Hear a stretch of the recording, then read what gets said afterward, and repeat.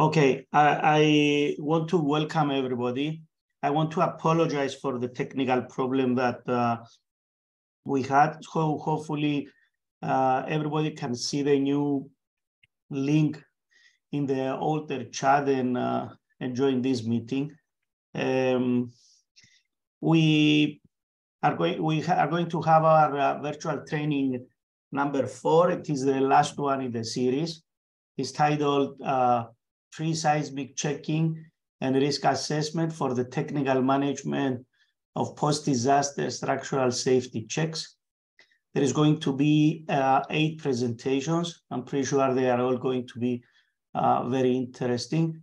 And we are going to try and give some time after each presentation to have some questions.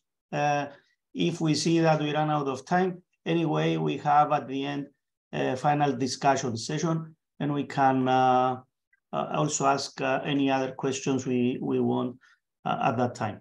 So at this point, I want to thank also all our presenters, all our attendants, and I'm going to turn it in for the first presentation.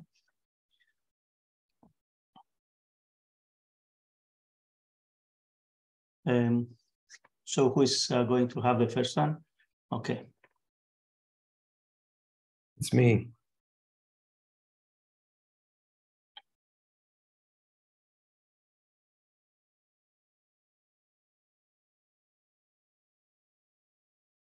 Okay. So I think you can see the screen. Can you confirm this? Yes. Yes. Yeah, we can. Okay, thank you. So today we will speak about the mechanism of collapse classification that we produced at the beginning of 2001.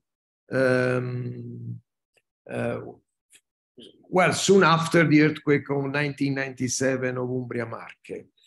That was clear at the time. It was, well, nearly 25 years ago.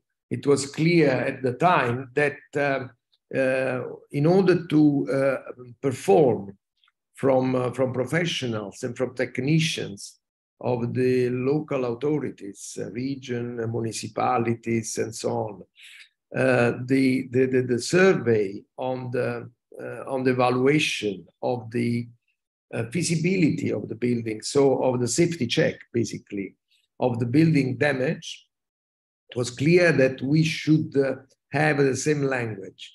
As we say, the same language and the same manner of evaluating the damage. So, as we are used to say, using a Latin sentence, we should have the same modus operandi, the same way to operate on the spot. We should speak the same language, to give the same interpretation, to give the same evaluation, or at least a similar.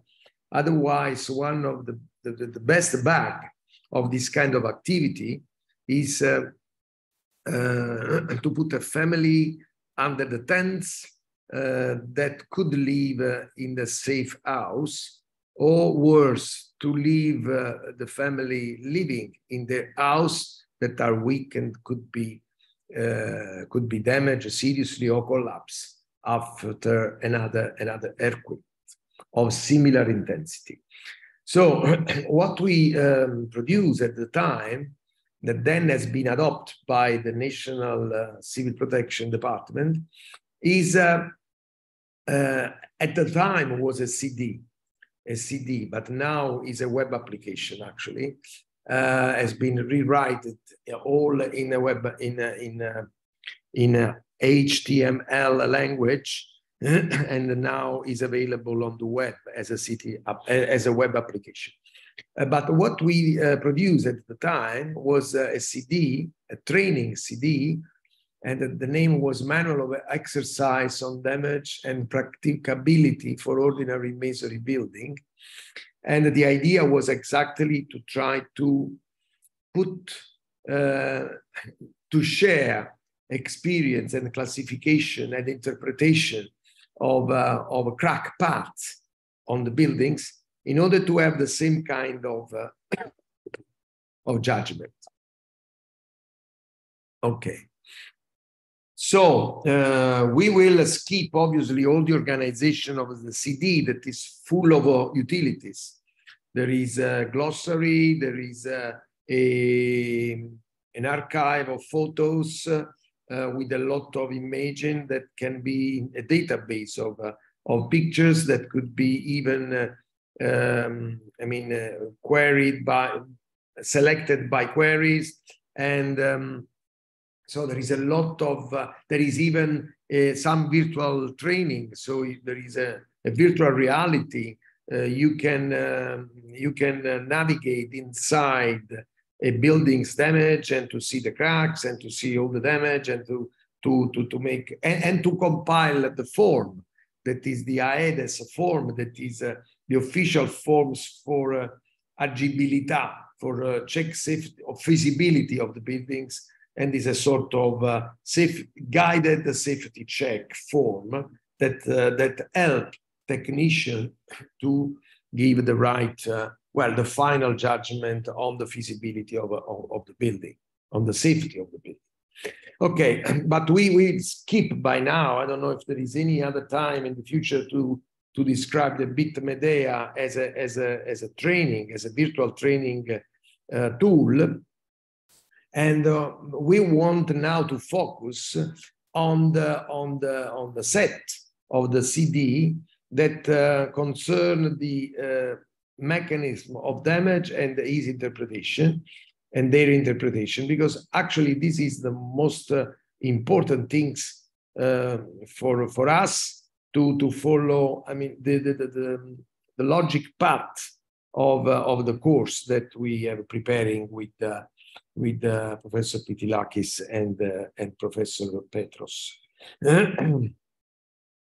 So, okay, so let's say a few words for definition of a mechanism that occur when the walls, we are speaking, first of all, I have to say that we are speaking about masonry building. So now we will discuss and evaluate masonry building. So I'm seeing the watch that we are late, so I'll try to squeeze a bit my presentation in order not to be so long and cut time to the next presentations. Okay. And so we were saying that so the mechanism that occur when the walls of the wall box stressed by complanar action in both directions respond through the onset of the classical X cracks lesion, which highlight the formation of the diagonal compressed connection rods. So what we believe, what we think, is that there is an ideal rods inside the wall, that is this one, the diagonal rod, like this, that is the ideal portion of wall that identify inside of the wall the parts of the material that is able to react to the horizontal force. As you know, masonry is no tensile strength material, so is not able to give any reaction and interaction, but he works well or only in the ideal model that Hyman introduced since the 60s. There is the assumption that the masonry has no tensile strength at all, so that the reaction could be just only concentrating this diagonal ideal rod that is a compressed diagonal band which transmit horizontal thrust of the plane to the lower level. This could happen for each level, or as we'll see, depend from the layer of the wall, and we will discuss more in detail these. It could be all along the building, from the top from the roof to the ground. And it arises as a result of an inability of the tensile strength of the masonry, and therefore from the impossibility to transferring the cutting effort along the isostatic lines of tractions.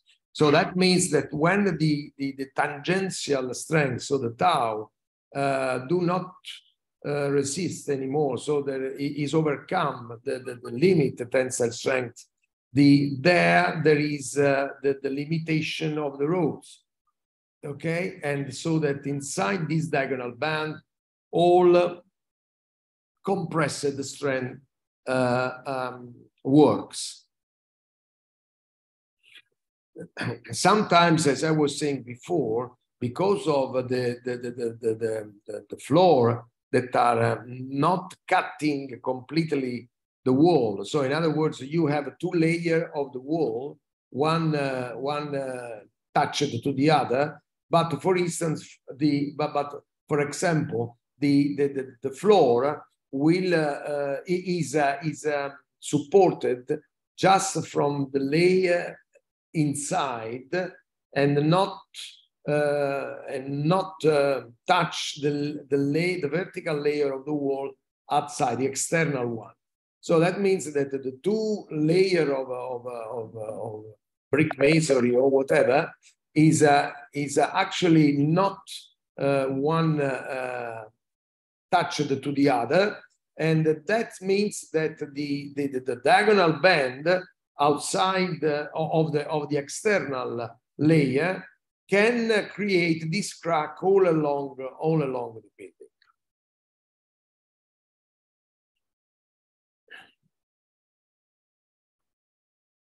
Damage mechanisms manifested themselves through a kinematics outside the plane of one or more walls of the wall box, which, subject to seismic action, loses its original configuration. So I want to, first of all, divide these 2 kind of mechanisms. Someone believe that to call both the in-plane and the out-plane mechanism, it's a mistake. So someone say that the real mechanism is only this one, the one that is out of plane, so that that is a kinematic mechanism. So many believe that the in-plane mechanism should be called resistant cracks or resistant performance, because the semantic world mechanism is for many linked to the kinematic action. So if you cannot see any kinematic action, then the overcome of the limit resistance of the masonry mechanical characteristics, that is not a mechanism. That is just a failure of the build of the panel, where the resistance of the materials is overcome. Okay, but anyway, we will discuss these calling both mechanism in order to be more quicker and more effective, actually. And we will distinguish like inside or out, like in-plane mechanism or out-of-plane mechanism. Okay. This kind of mechanism that is different from the one that we introduced before is obviously due to lack of embedment, of detachment, of a connection between the walls and the orthogonal walls. It happens generally at the external walls. So it happens generally previously to the facades walls of the buildings. where obviously the orthogonal wall should be touched, embedded, connected. But this not happens always. And so this wall has a capability to overturn just by inertial force, because they are not linked, they're not connected to anything. For instance, we have a floor supported by the other wall, not the one that will overturn. So the floor are in a way, have the beams in a way parallel to the wall that overturns. So they are not at least linked by the beams of the floor. There is no ties. There is not very well connection between the bricks of the stone of the orthogonal wall, what we call a spinal wall. And so at the end, this wall, or for instance, is even not very well connected at the floor level. This wall don't have any ring beam or what other connection. So at the end, actually the wall overturned. I want to show this, for instance. This is a buildings. You see these vertical. These vertical cracks that denote a starting overturning of this wall. But if you go in the inside, you see that these correspond to a crack along on the tiles of the floor, and you will appreciate here this diagonal crack. But be careful, this diagonal crack is not the same type of diagonal crack that we saw before, because the crack that we saw before, this one, was for the in-plane mechanism, while this other crack is something that appears because this wall is overturning, and it has a no bad connection here in the corner. So this wall that is orthogonal one start to overturn together with this one. And this crack is showing the lack of a capability of resistance at traction in this direction, as the arrow is indicating. You see here this other picture, this other crack. Okay. Before starting by discussing a bit this kind of classification of mechanism, I wanted to say a few words. I don't know if we have a chance in my presentation to discuss more in detail this, but I wanted to give you some information about which is the principle that we assumed to understand the response of a masonry building under the earthquake. So the ideal response is that the building performs like a box. It's the box behavior everybody want to have from the masonry building box behavior. The classical example is the shoes box. The shoes box without the cover is quite weak. You can you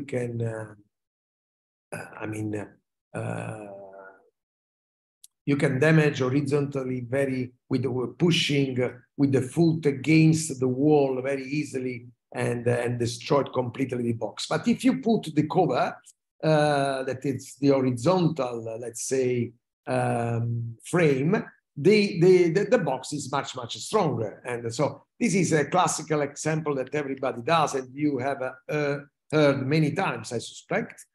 And so the idea is that the masonry is resistance proportionally to the connection that we can guarantee between the element of the masonry. That is at the micro element, so stone that are very much connected and embedded with the mortar and so on.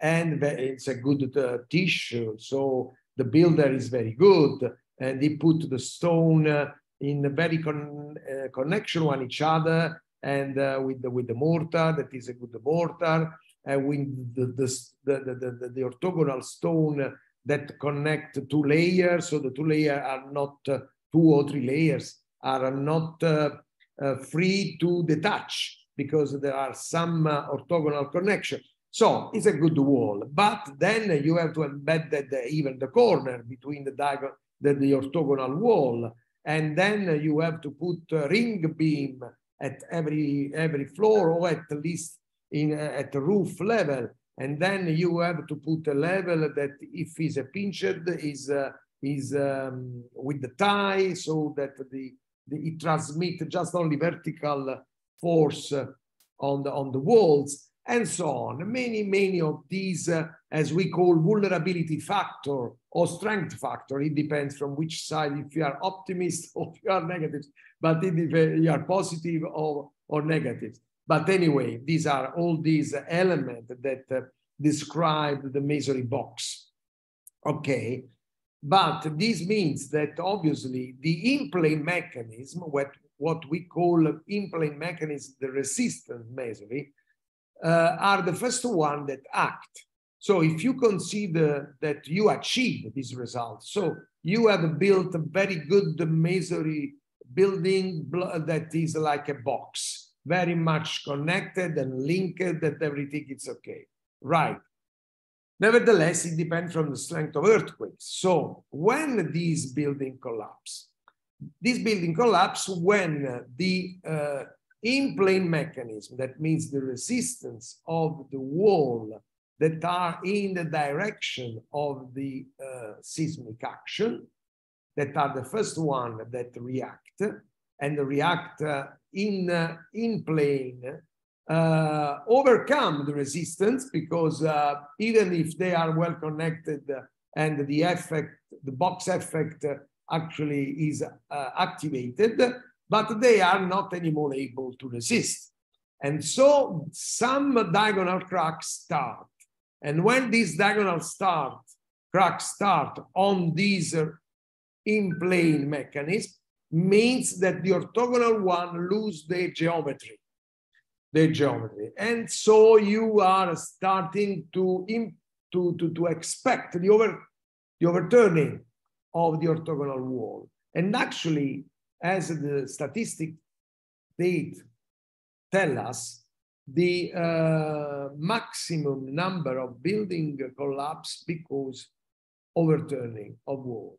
But this overturning of wall could happen for 2 reasons, or because they are not connected at all with the orthogonal one inertially, or because the box effect has,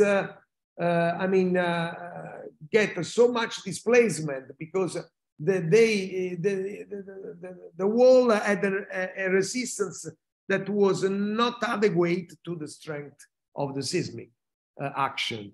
And that's why at the end there are some displacement and loss of geometry, and obviously at the end there is an overcoming and an overturning. So in the classification of these of MEDEA, we distinguish in the local mechanism and the global mechanism. So the global mechanism are these 10 kind of mechanisms. We don't read now because we will go through each of these, and some local that are obviously less dangerous, but it depends from how those are diffused. Because if they are very, very few on the building, could not cause generally the collapse of the building. But when they are very, very diffuse, it could even drive to the total mechanism. Okay, starting from the first one, that is what we call shear mechanism generally, is a shear in the wall for action in plane. We already discussed these, introducing the two kinds of mechanism, in plane and out of plane, since the beginning of this presentation. So I want to be clear about that. Everything I say is nothing special. It's something that every engineer knows. The point is that this kind of presentation that has been done many times in Italy to train the technician that supposed to go to give the judgment of the safety of the building after an earthquake is because we want to share a common modus operandi, a common way to operate on the spot. So we want to put in order and to share some remarks, some observation, some classification that we share and we accept in a way that we are able then to work the most homogeneous way as possible. Okay, so this mechanism depends on the shear resistance of the wall panel. We already discussed this point, and is produced when the wall is subject to cyclic complanar action in the both directions. The mechanism is manifested by the onset of the classical X-shaped lesions, which highlight the formation of diagonal compressors connecting roads, the diagonal that we discussed in the beginning. These arise from the poor ability of the capacity of the masonry material to react to tensile forces, and therefore from the possibility of transferring the cutting force along the isostatic traction lines. Therefore, panels to the isostatic direction of compression, diagonal lesion arise, and the edges of the reactive compressed connection road. I want to highlight that in the corner, it could happen that sometimes these diagonal cracks on both walls that are connected here can create a clothesline crack. And this is quite important because this could overturn outside, and this piece of floor in the corner that has not anymore the support can collapse, so that this collapse can come up as the arrow is showing, and so you could have a very important partial collapse of the building, sometimes even total. Ductility. This is a word that all the scientists do not recognize to the masonry, obviously, but be careful, they do not recognize to the material, stone, tough bricks or whatever, because we consider that the brick is fragile without ductility. But if we speak of the reaction of the building as a whole building, in this case, some ductility has to be recognized because of course, the masonry plus the mortar plus the connection plus all the other elements that connect the building have a behavior under the seismic action that is not straightforward fragile. There is cracks that are at the beginning very light, and then they can increment the cracks, and then they could create the alteration of the geometry, the overturning. So, I mean, before the total collapse of the building, we can consider that there is some dispersion of energy and some dislocation, some displacement. So that is a bit like the model that is elastoplastic. Of course, this material is not plastic, but the ductility that is, as you know, is the rate between the limit of the formation at the collapse, at the limit state, at the on the elastic one, in this case can be in a way assumed. So we can assume it that the whole building can have some ductility. Okay.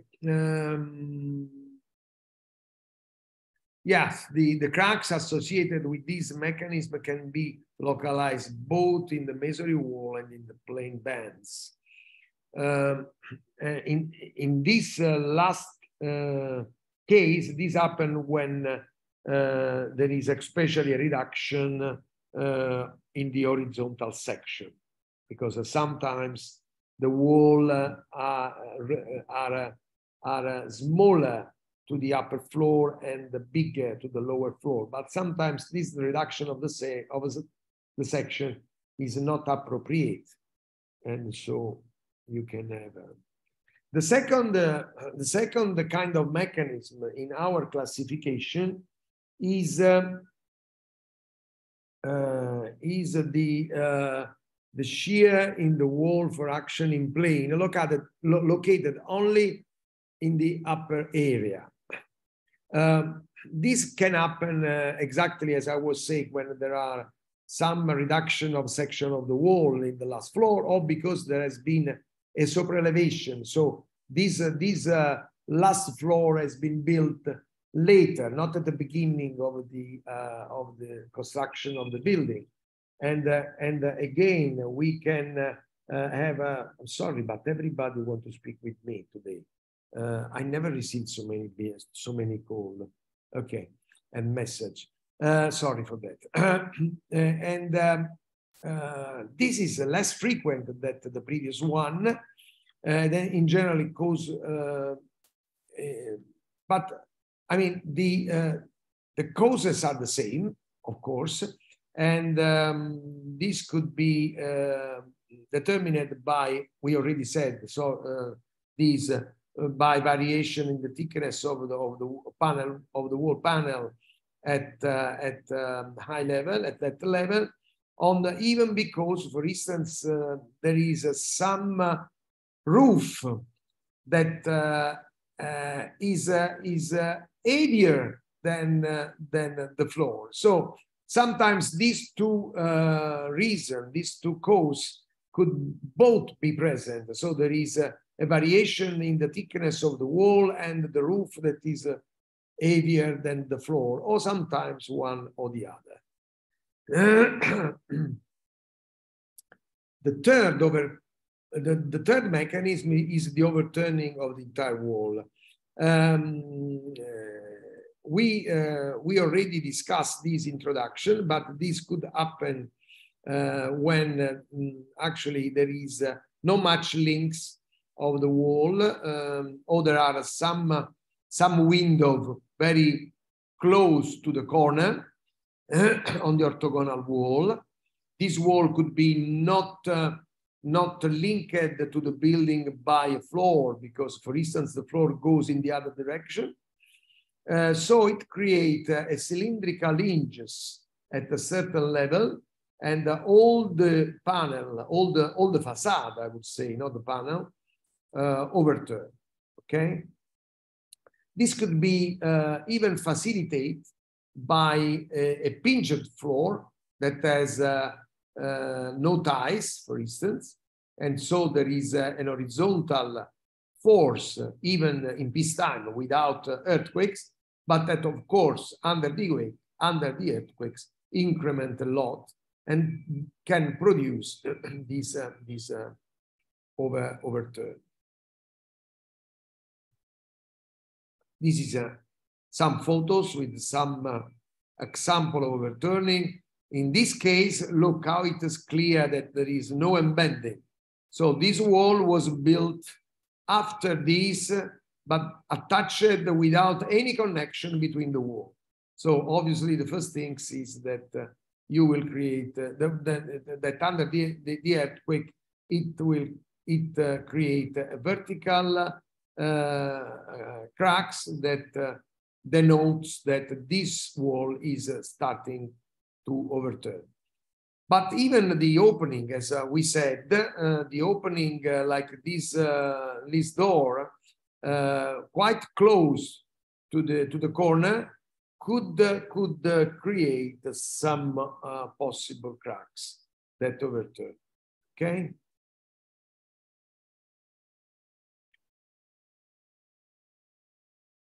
The overturn could be even not total of all the facade, but could be over partial.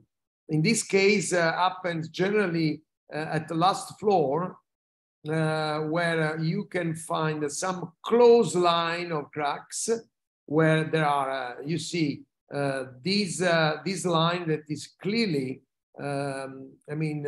close and connecting the openings, because there are frequent openings. For instance, here, there is a pinched floor. There are many things that concur to this kind of a mechanism that we have seen in Italy many times. So this is out-of-plane mechanism like the previous two mechanisms. However, the physics of this is different. We call this an instability vertical mechanism of the wall, because we have not just one horizontal edge like this, or like this one, you see? No, and this mechanism is what we call inertial mechanism. So is the weight and the mass of the buildings that is not connected, and because the ground is shaking cyclically, this wall tend to overturn. Okay.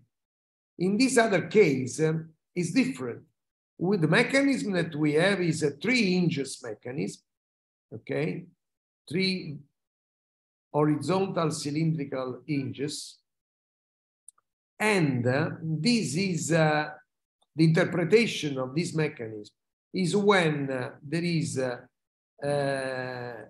let's say, a heavy floor at the medial state, for instance, like this, and you could appreciate this overturning that is due to the fact that basically this wall is very well connected all around in the last floor, at the basement, along the look this. This is clear in this picture. This is clear. This is a classical instability. So there is an increment of vertical loads, okay, because this box tend to overturn all the box. So there is a strength like this and a strength like this. And this means that at the end, the wall has to support more vertical load, apart all the floor, all the vertical action. And for this reason, these create an instability of the wall that is well connected all around, but there is an increment of wall, and obviously this is facilitated by the shaking of the floor that create this collapse of overturning of the wall. The bending wall collapse is another kind of overturning collapse, but is due to horizontal bending. If you have an horizontal bending that is, for instance, facilitated in some cases by vertical partitions like this one, obviously the masonry is not capable to react with the bending, the horizontal bending, you see, on the section. This is not capable to react. There is an arch effect inside the thickness of the panel that you can imagine is very weak, because the thickness of the wall is not so much, and because it cannot react to the bending, because there are the tensile strength outside in the external part of the wall that cannot be absorbed by any tensile strength material. there is an overturning. The overturning of this kind of such like this. So it's a triangular, cracks that overturn the wall. So there is a vertical hinges and two diagonal hinges. So as you can observe, you have a sorry, but Giulio, I'm sorry to interrupt. Can we speed it up a little bit because we are off time? Okay. Thanks. Okay, this horizontal plane sliding is when there is when it happens when there is a sliding along the floor connection. For instance, there is a super elevation of the floor. There is a very is not connected this floor to the following to the one that is in the lower floor, and these obviously create this sliding. It's something that until you don't see, you don't believe. But believe me, it happens. Foundation failure in the corner. This is the classical cracks, diagonal cracks, due to some failure in the subsidence of in the corner in this case, and these diagonal cracks converging. As you see, we have many diagonal kind of cracks. This one, the previous one like this, and so on. But not all of these are resistance cracks, the one that we shear type cracks that we introduced at the beginning. But the reason could be different, and these cracks could be due to other kind of resistance. This is when the subsidence happen not in the corner, but in the middle of the wall.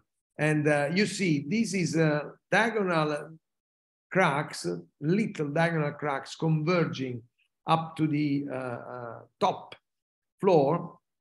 And this is a classical arch effect. So because this part of the ground is coming down, you have this kind of arch effect that you see is, so that's why we say that the masonry is an adaptive structure, is an adaptive material. The masonry building is an adaptive structure. The diagonal is the way in which the masonry speak to us and tell us some problem. This doesn't mean that he is collapsing. It means simply that he has reached another equilibrium set, condition, configuration. And sometimes this new configuration is still safe. So it depends to understand if this kind of phenomenon are ongoing or have been stopped after the adaptation of a new equilibrium configuration of the masonry, like this show. This is simple because this is for a structure adjacent that could be, have a different oscillation for different period of oscillation. For instance, this is masonry and this is reinforced concrete. The small one could be steel or reinforced concrete, so that you have the hammering effect for this differential displacement in the oscillation under the earthquake. This is because this other mechanism is the shift of the beams inside the hole of the supporting wall. This is because the beams are not very well connected and linked to masonry, and this, as you see in the picture, can create the collapse of the floor, and sometimes the collapse of one floor will produce the collapse of all the floor, because obviously the dynamic impact of the floor that collapse on the floor downstairs underneath create a series of collapse of all the floor up to the ground.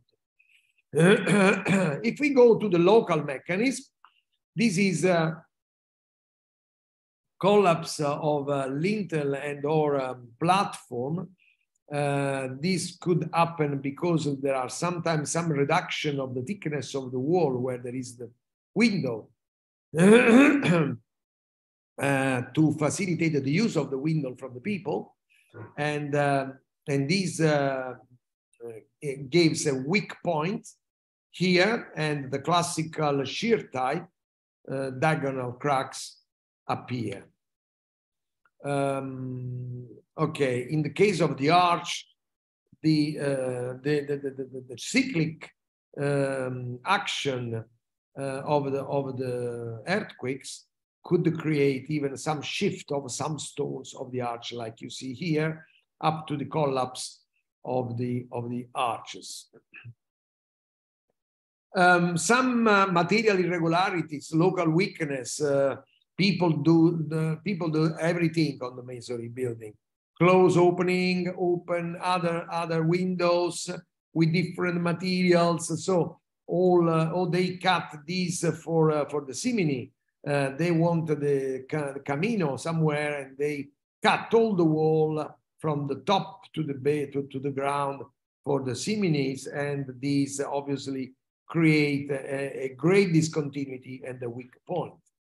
An overturning of a tympanum wall, that is this, that sometimes happen, as you see in the picture, could be determined by the lack of adequate connection to the orthogonal walls and roof, and could be facilitated by a cyclical hammering effect of the ridge beam of the roof that is not connected properly, and especially when these ridge beam are considerably big, and the weight is quite huge.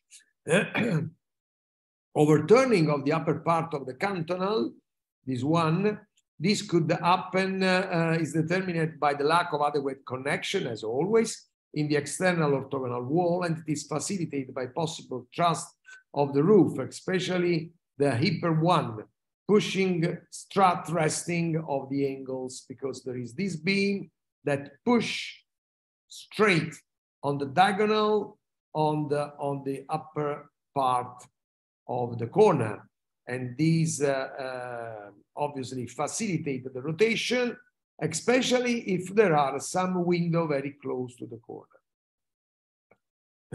These other happen for the attic strip. Sometimes we have a lot of window, a very, very weak, short, and not much thick wall here, and the roof is pinched. There is a very important horizontal strength, is determined by lack of adequate connection to the orthogonal wall of the roof, and so under the cyclic effect hammering this wall, you can have an overturning of these, and this is another typical action that creates overturning of this wall. Finally, the last one, the rotation of bolts and arch. The shoulders are the important part of the resistance of the arch, because if the wall supporting the arch will not overturn, this was one of the first assumption of Hyman in the safety of a safety arch, that is a memorable paper, and then it became a book that I suggest to everybody. In the 60s was the theory of Hyman, and these are six, and these are still valid. You cannot have these collapse. The collapse is due to the opening hinges, as you see, but the space to create the opening hinges is because the supporting wall overturned. This is an example and some tests on the shaking tables done in Italy, when we realized that the presence of the tie of an arch can increment 3 times the resistance of the arch under the earthquakes. Okay, this is some picture. Okay, and this is the right. So, Petros, do I go straight for the following one? Yes, I have to apologize for the delay. We start, so now we are playing catch up with time. I just want to mention that there was a notice on the chat from a colleague, Kyriazis related to this presentation. Yes, I think we can go ahead, Giulio, and if we have questions, we can ask at the end. Which is the time I have? How many minutes? We're supposed to have 30 minutes for each presentation. So anytime less, it's a gain. Okay. Okay, I'll try to go quick. Yes, please. Thank you.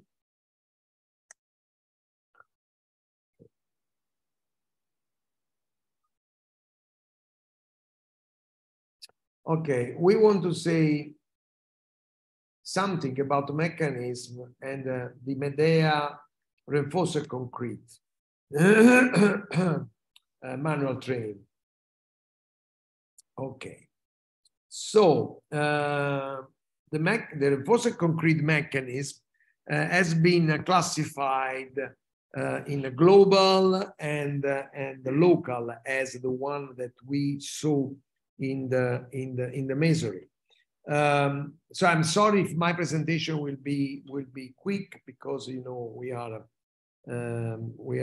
short in time. But anyway, this presentation will be available, so you can study this, and I am available to any future possible discussion.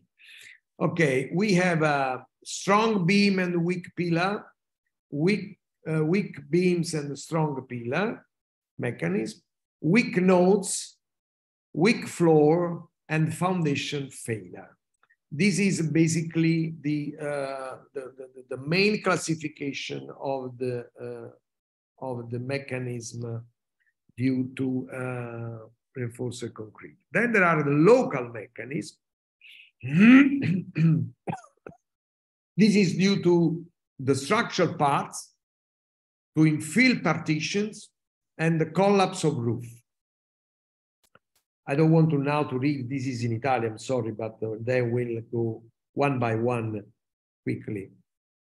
Then we have another family of mechanism that is mechanism on walls, because as you see, the reinforced concrete buildings are not always done by a frame of a pillar and beams, but can be associated to wall, what we call in Italy the seismic wall. So we have done some classification even for wall. So I'm sorry if I go very quick, but actually there are many different cases. Okay, the mechanism of strong beams and weak pillar, of course, in the building characterized by beams of a high strength on pillar of significantly lower resistance. So to be understood in their relative relation with respect to the request deriving from the application of seismic action.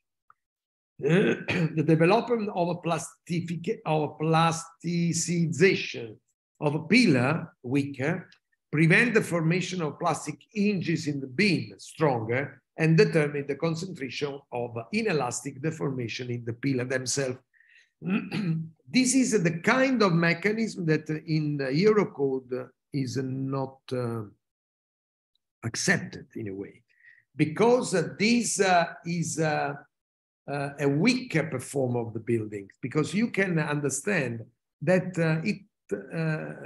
that if just one floor creates the hinges at the bottom and at the top of the pillar, the building is collapsed. So that's why this is very unfavorable, and this is generally not what we like, and we'll try to avoid. This is some picture that I shoot in Izmit in Turkey, Izmit earthquakes. You can see this clear mechanism of a weak pillar and strong beams is very clear. And you see if it happens just at one floor, all the building collapse.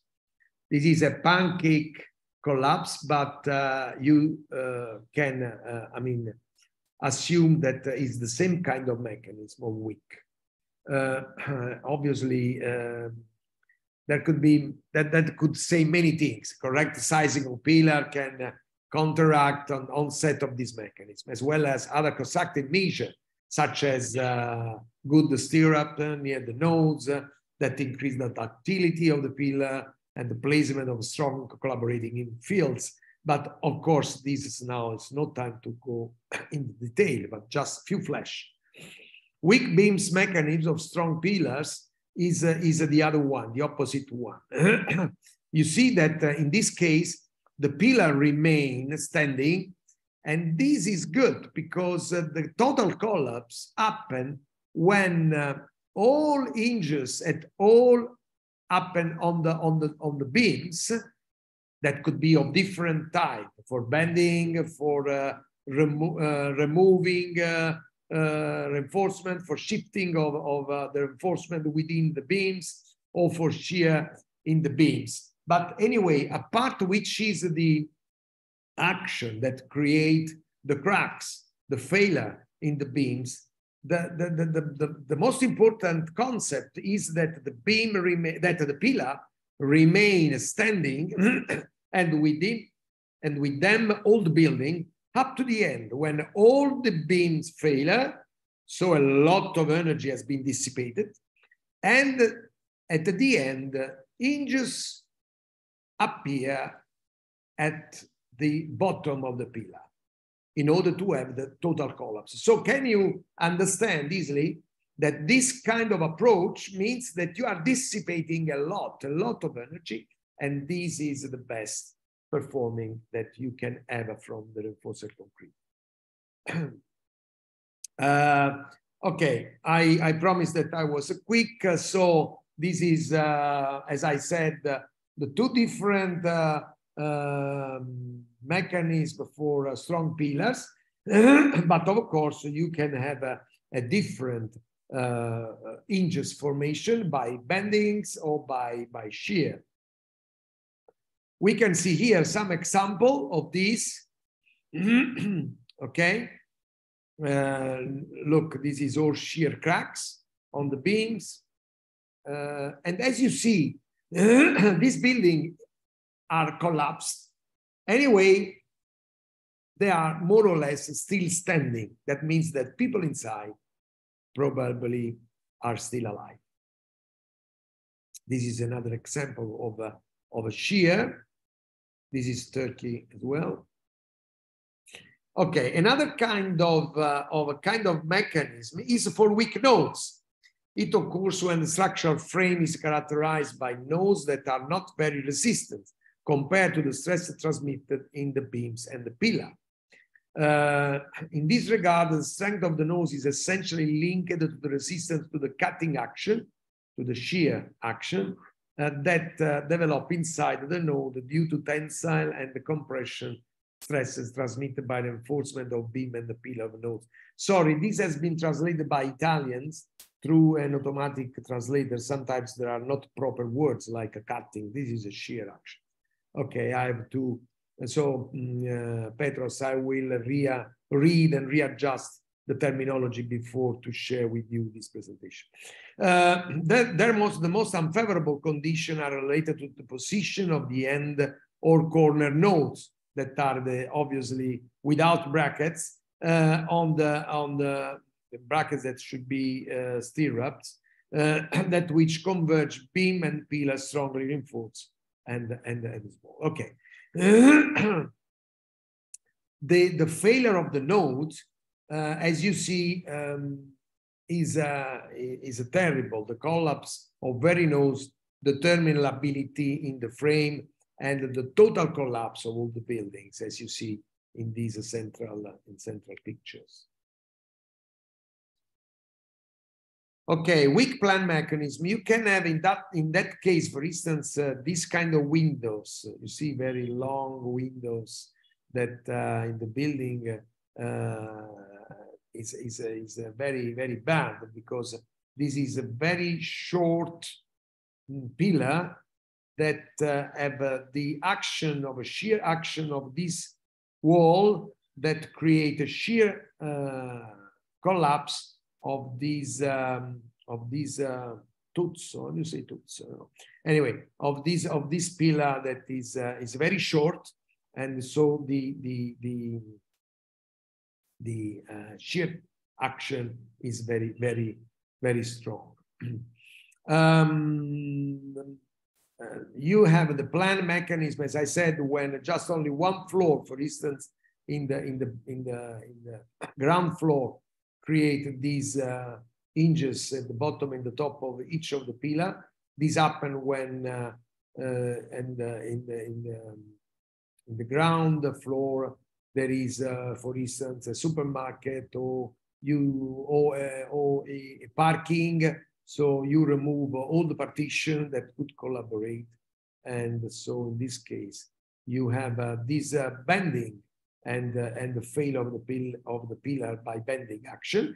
But the pillar could bend even for crashing in the pillar, okay, from instability of the bars, of the vertical bars. You can have you can see here some picture of these cracking in the. Once there was a methodology to design the building with the soft floor that supposed to have in the ground floor just only car or deposit or whatever, and all the ductility was concentrated in the ground floor, and so all the energy was dissipated by the collapse of the soft floor, and that was a way in the past has been designed the reinforced concrete buildings. Okay, this is seismic again. This look how it is clear that the lack of partition was create this kind of collapse. And this is a weak plan for vertical load, not for bendings. And look, this was once was a pillar, now is less than half a pillar. Here there were very beautiful cars. This was in Greece, actually. This was in Athens. This picture. There was a very rich area with the beautiful cars down there that was completely smashing, was crashed. Okay, the mechanism in this case, as I already described before, is frequent in building characterized by a free floor where there is a presence of the squat pillars, and these squat pillars could appear even when you have this kind of windows, very long and very short, like this one, and that could create the same kind of action of a concentration of a shear action. Mechanism by foundation fail, and this is a classical bending action that increment the usual bending action that has been taken in consideration for design, and this is the kind of mechanism that you can perform. This is an example. Okay, mechanism on the structure parts for hammering between adjacent structure.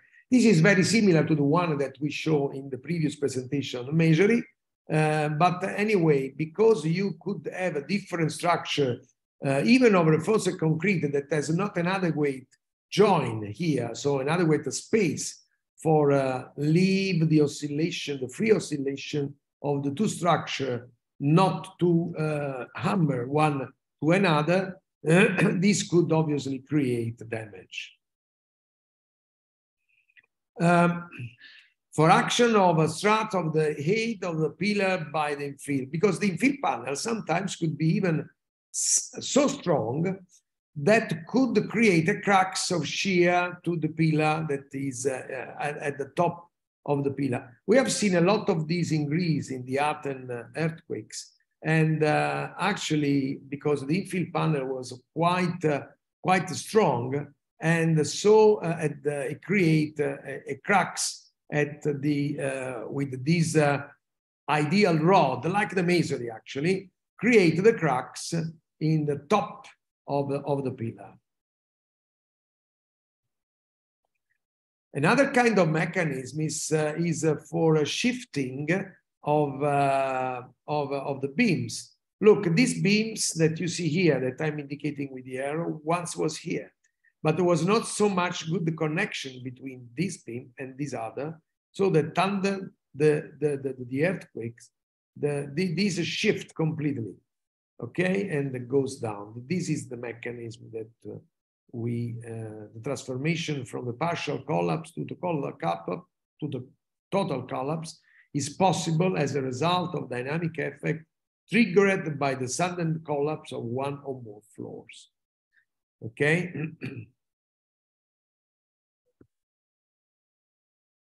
Then we have a mechanism at the infill panel of the partitions that, as you know, as we described before, the combination of infill panel and the frame of reinforced concrete structure is very important, because you could have obviously strong infill panel that damage the structure, but if it's not strong enough, it collapses and do not help the structure. You know that now in the codes, the capability to give an help from the wall to the structure is something that is taken in consideration. So this is something that has to be evaluated. You can have even the breakage out of the plane because there is not right connection. So under the cyclic action, an entire partition could overturning. Okay, so there is an instability of overturning. You can see here how this happens. See, like in the previous one, there was the picture that show how this is damaged. The infill panel is damaged. This is in plane, and this is out of plane. Okay, we can have some mechanism of collapse of the roof for breaking of the load-bearing masonry, as we discussed, even for the masonry building. In fact, this is strange. Sometimes at the end of the spatial frame or reinforced concrete, sometimes happens that they build some masonry around and a very heavy reinforced concrete pitched floor. And these, of course, create this collapse. Some other times, even when the frame of the pitched floor is connected to the other part of the reinforced concrete frame, this beam is not adequately designed and is not resistant enough to the horizontal forces due to the pitched floor plus the earthquakes action. Okay, I think that I finish 10 minutes before the 30 that or even more. I hope that I have recovered a bit our delay since the beginning. If you have some question.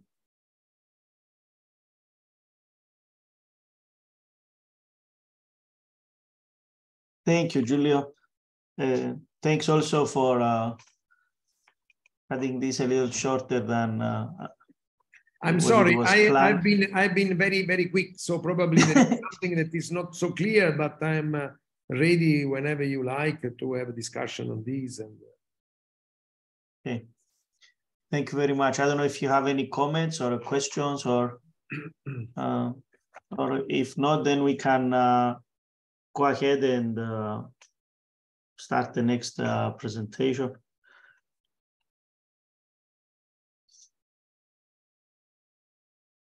Not sure, Evie, who is Hello, I am the next presenter. Okay. Okay. Make share screen.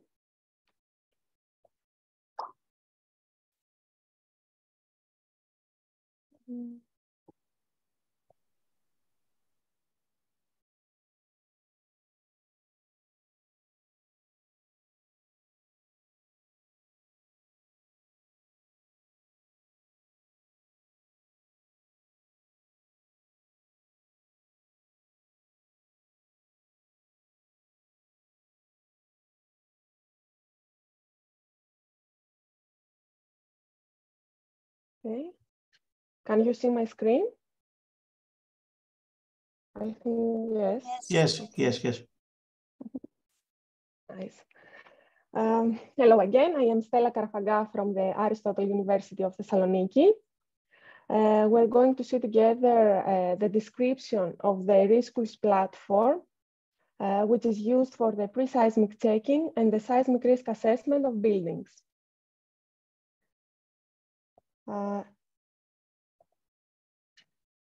Initially, here you can see in this slide the context of the RiskSchools system. We're going to see the main objectives as well as the methodology, the methodological framework. Then we're going to see more in depth the RiskSchools application. This is a smartphone application that has been developed for an easy, rapid visual screening of school buildings.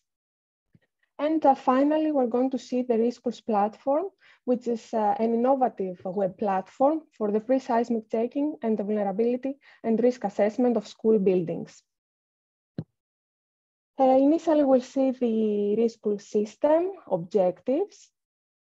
The main objective, one of the first objectives of this system was to conduct an easy, rapid visual screening of school buildings, as well as to have a rapid data collection of the buildings for facilitating earthquake damage and loss assessment. Another objective was to make some vulnerability and risk assessment of the school buildings, again with an easy way. Then to have to develop school building inventories for future processing. And one of the main objectives was the visualization of the seismic hazard for various seismic scenarios, the vulnerability and risk for the same scenarios of school buildings in a GIS environment. One question that we wanted to answer was where RiskSchools could be helpful. RiskSchools system could be very helpful to evaluate school building seismic retrofitting needs.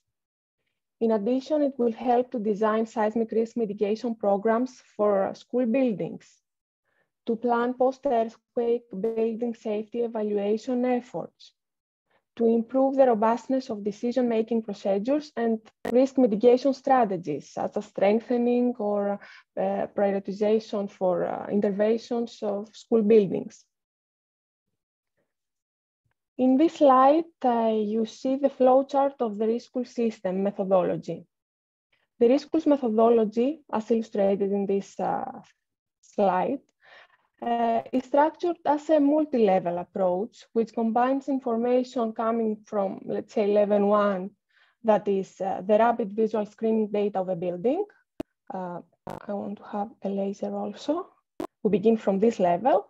And then level 2, that we have the vulnerability and risk assessment.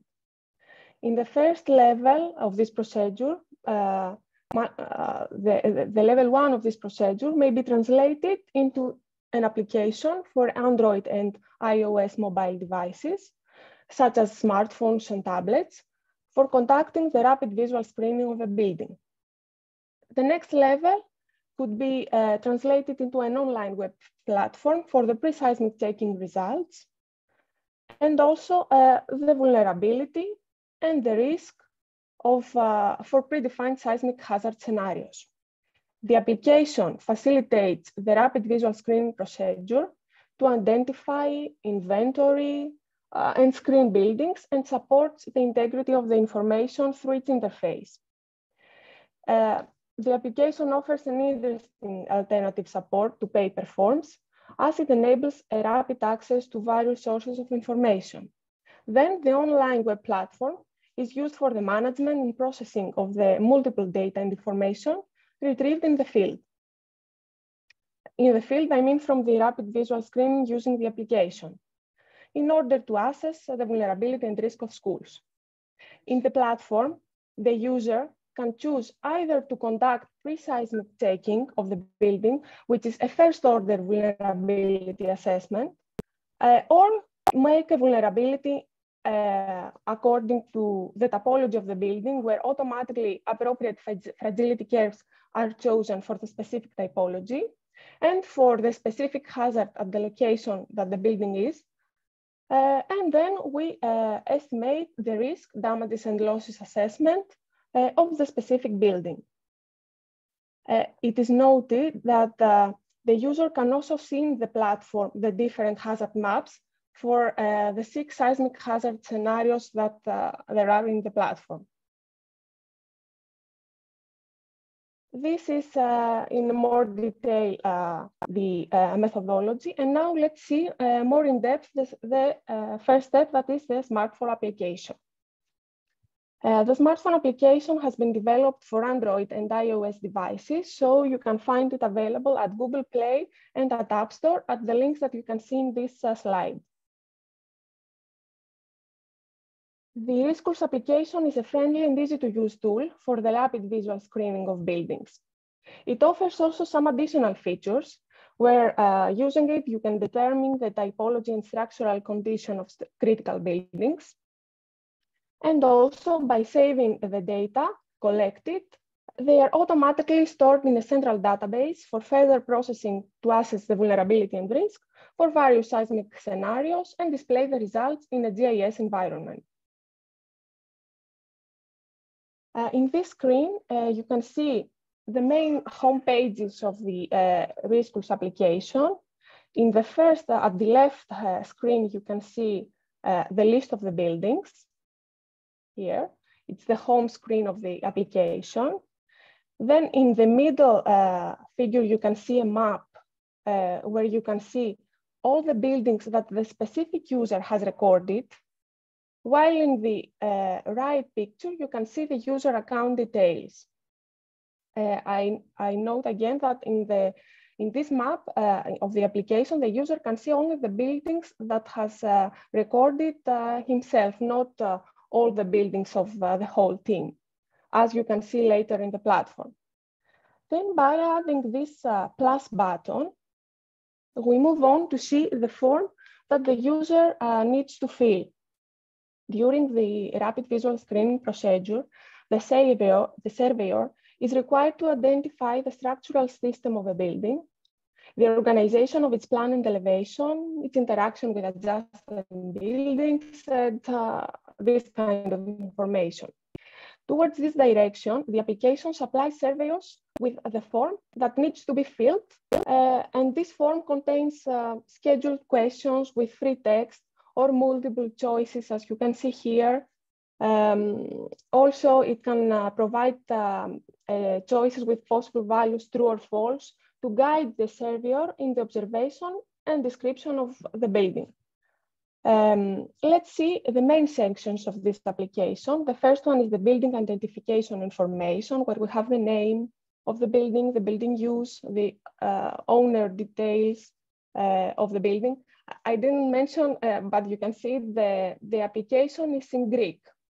So I make some translations here so you can understand the basic choices of this application. In the future, we're going to make this application also in English. In addition, this application contains the building location that is automatically received using the GPS of the mobile device, the GPS sensor of the mobile device we use. In addition, we have some other information such as the county, the municipality, the address of the building, that we enter them manually from specific choices and the address as a free text. Another part of this application is the building technical data, where we have the lateral load resisting system, the material construction, the importance of the building, I'll continue here.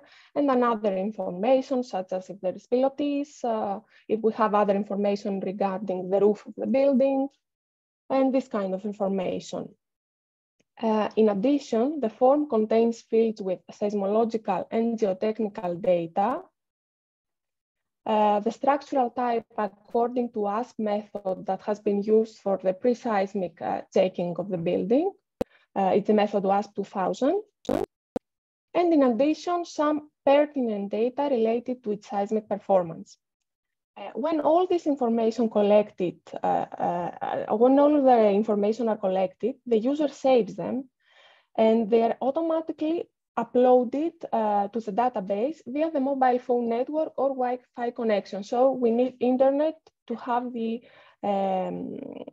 all this information uploaded to the database. In addition, there are some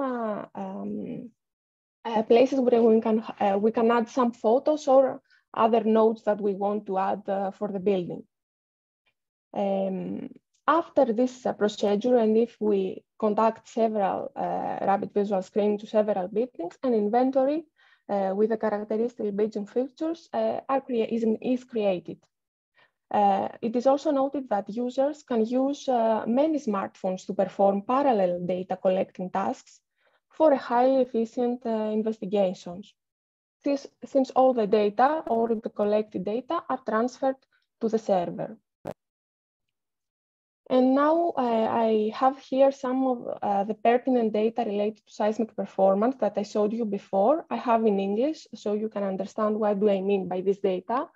They are data regarding if they are designed with no seismic code, if the building under investigation has increased importance due to change of the building use, if it has been subjected to previous seismic checking, whether the building has a poor condition due to lack of maintenance or settlements of the ground, if there is risk of collision with adjacent buildings, if there is pilotis or soft story as we call it, if there are irregular wall infills arrangement in plan view, if there is a high building height irregularity, plan irregularity, if there is torsion potential, and if there are short columns in the building. These are specific details of the building that may have it more vulnerable.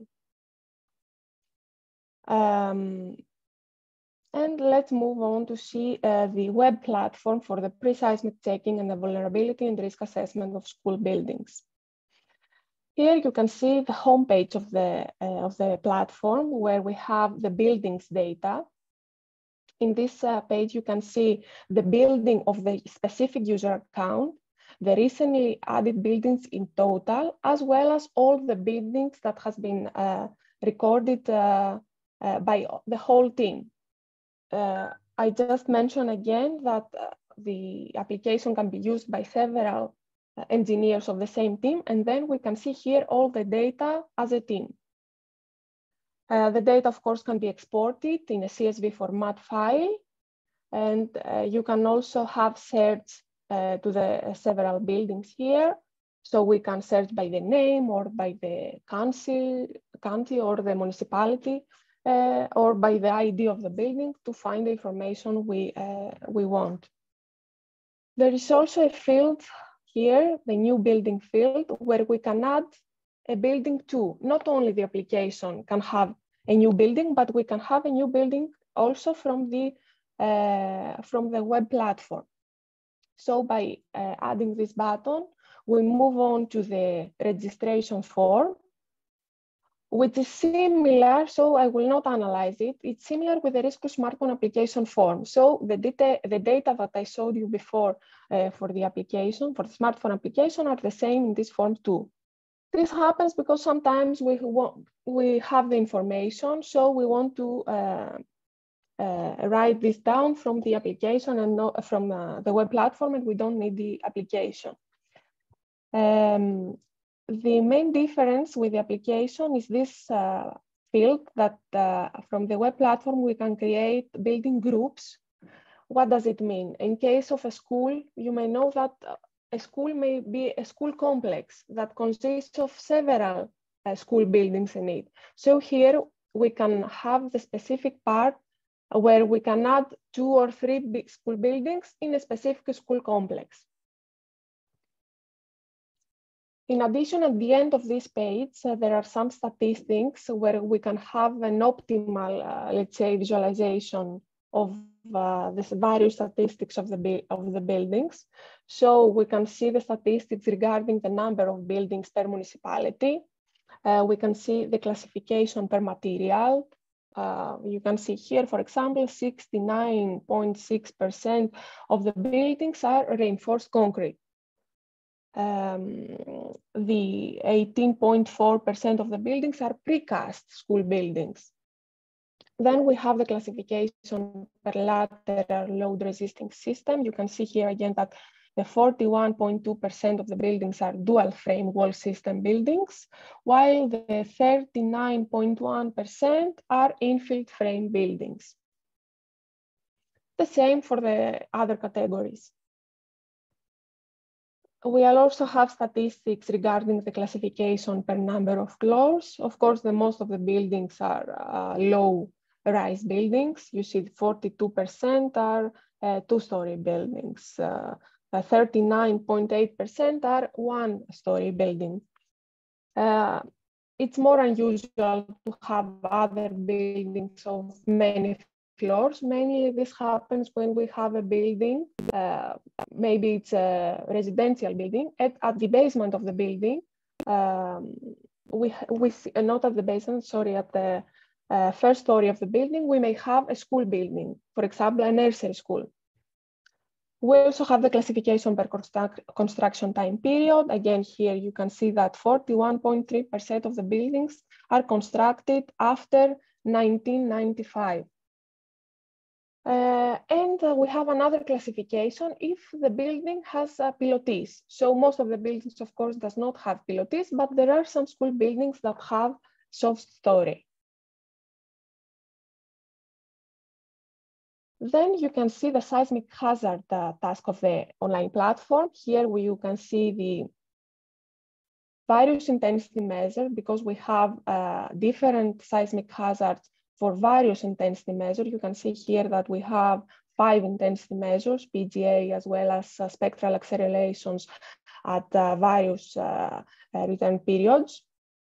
And then we have at the bottom of this page, the various return periods of the seismic hazard scenarios. Here we can see the total number of the buildings that have been registered in this platform. And then if we select a specific school building, we have some information here in this task and also at the right, where we can see the municipality of the building, its address. I raise it here for sensitivity reasons. You can see the coordinates of the building, latitude and longitude, as well as for the specific scenario and the specific intensity measure, PGA at 475-year return period, we can see the PGA that is 0.32 G for this building. The same for the other buildings. In addition, here in the platform, we have some other information, such as the local soil conditions of the area of interest. In this case, is the region of Central Macedonia. You can see here the survey velocity 30 of the area. You can see also the soil category according to Eurocode 8. Also, there is a legend at the right to understand exactly the colors in the map.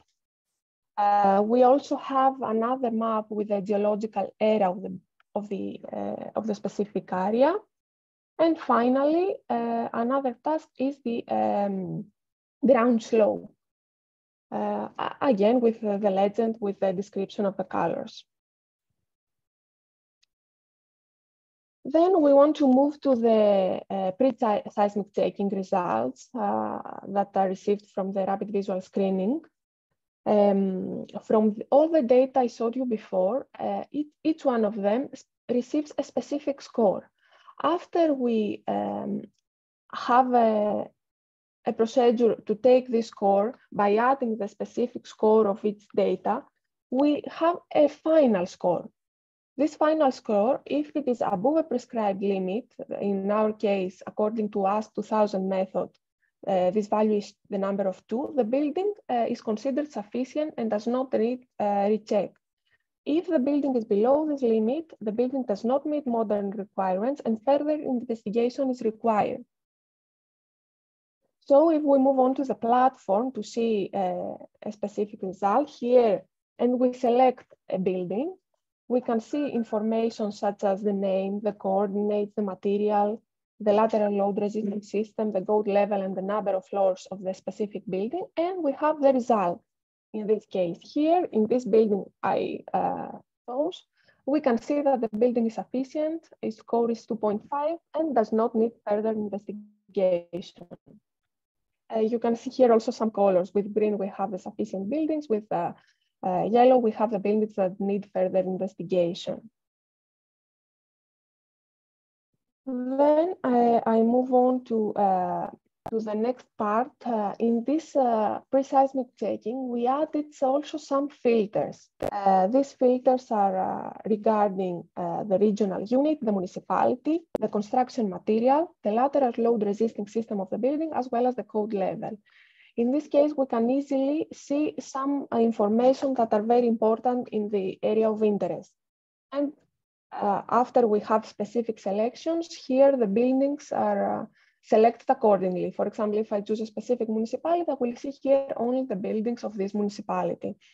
And also the statistics, at the end of the page, we also have some statistics. The statistics are also changed according to the selections of the filters. In this page, we have these specific statistics, the number of buildings, and we can see the sufficient and also the buildings that are not sufficient and need further investigation. We can see the number of buildings per material, the number of buildings per structural type according to us method only. Here there are specific characterizations that in the help menu we explain what are these codings mean. The same in the application, so the user can easily know what does this codes mean. And also we have statistics for the number of buildings per the lateral load resisting system. There are some other statistics too, but I don't show it here. Then we move on to the vulnerability part, where we can choose again a building. We can see specific information at the right here. Again, the name, the coordinates, the material, lateral load resisting system, code level, and number of floors of the building. And at the bottom, we can see the fragility curves that are automatically selected and the vulnerability curve. Again, we can select the specific return period. So after we select this specific period, we can see the result here for the probabilities of exceedance for the slight, moderate, extensive, and complete damage, as well as the value of the damage index. As I told you before, in this field, we have the return period. So now you can see the 475 years return period.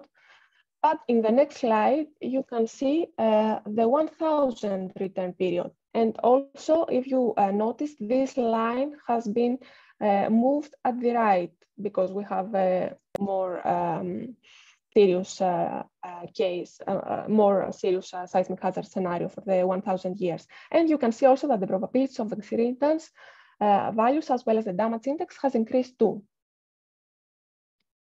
Then we move on to the risk case.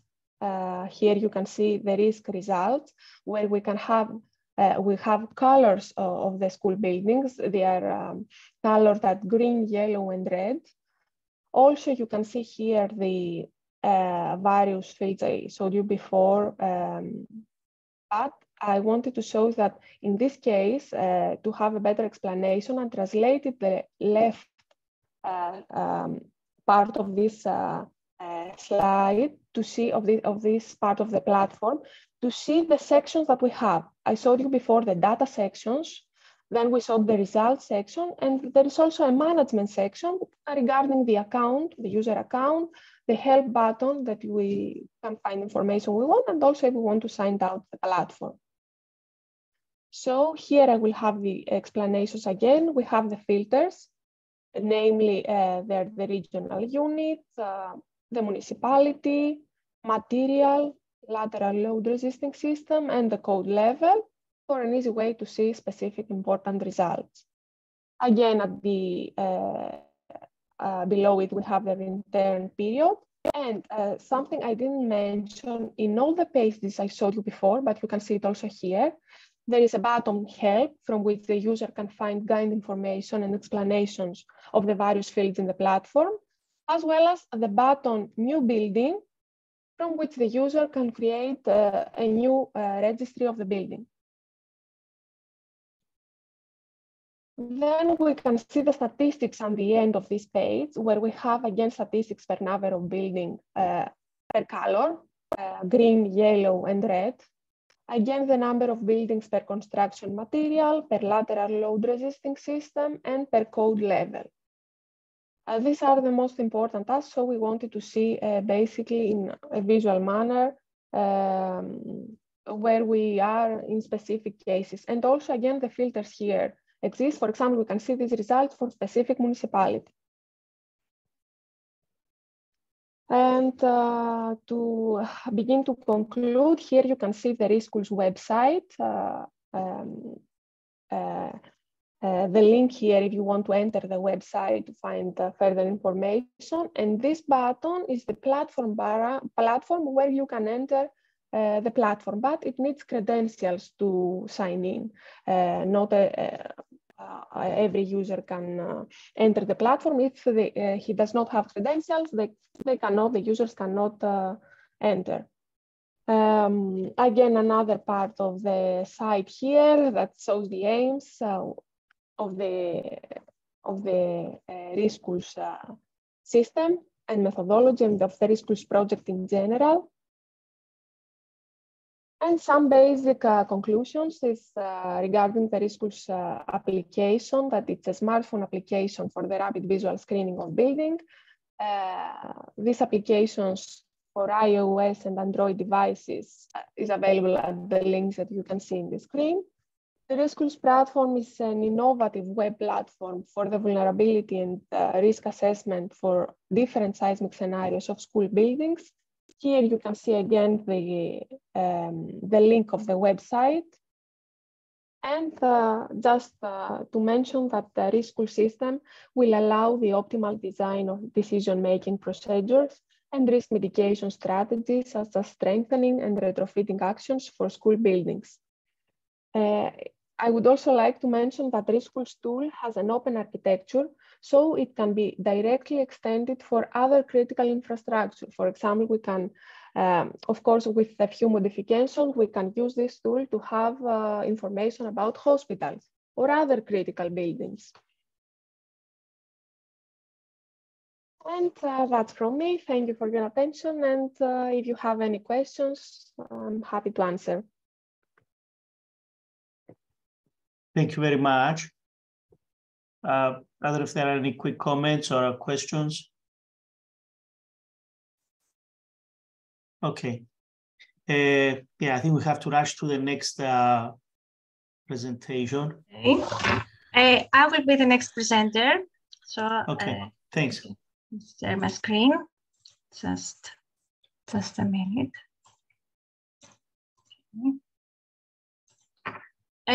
Can you see my screen? Yes, yes. Okay. My presentation is actually a continuation of Stella's presentation. I will show you more in depth the specific application of the RiskSchools platform to school buildings in the region of Central Macedonia in Greece. So in order to get to the platform, we first need to go to the RiskSchools website and to click on the blue button shown here with the red rectangle. So this is the RiskSchools platform. As already Stella told you, is an online platform for the pre-seismic checking, seismic vulnerability and risk assessment of buildings. So this is the first page you see, is the buildings data. when one can see his own already inserted buildings, all recently inserted buildings in the platform, as well as all buildings that have been inserted by all resisted users. We have also the possibility to search for a specific building or buildings that belong to a specific municipality or to a specific regional unit. And of course, the user can add a new building by clicking on the blue button shown on your right. There are also some statistics of the buildings. Here you may see the statistics from the buildings of the region of the Central Macedonia in Greece, the school buildings. So this is the buildings per municipality, the buildings with respect to the material, with respect to the lateral load resisting system, and with respect to the number of floors, with respect to the existence of not of a soft story, and with respect to the period of construction.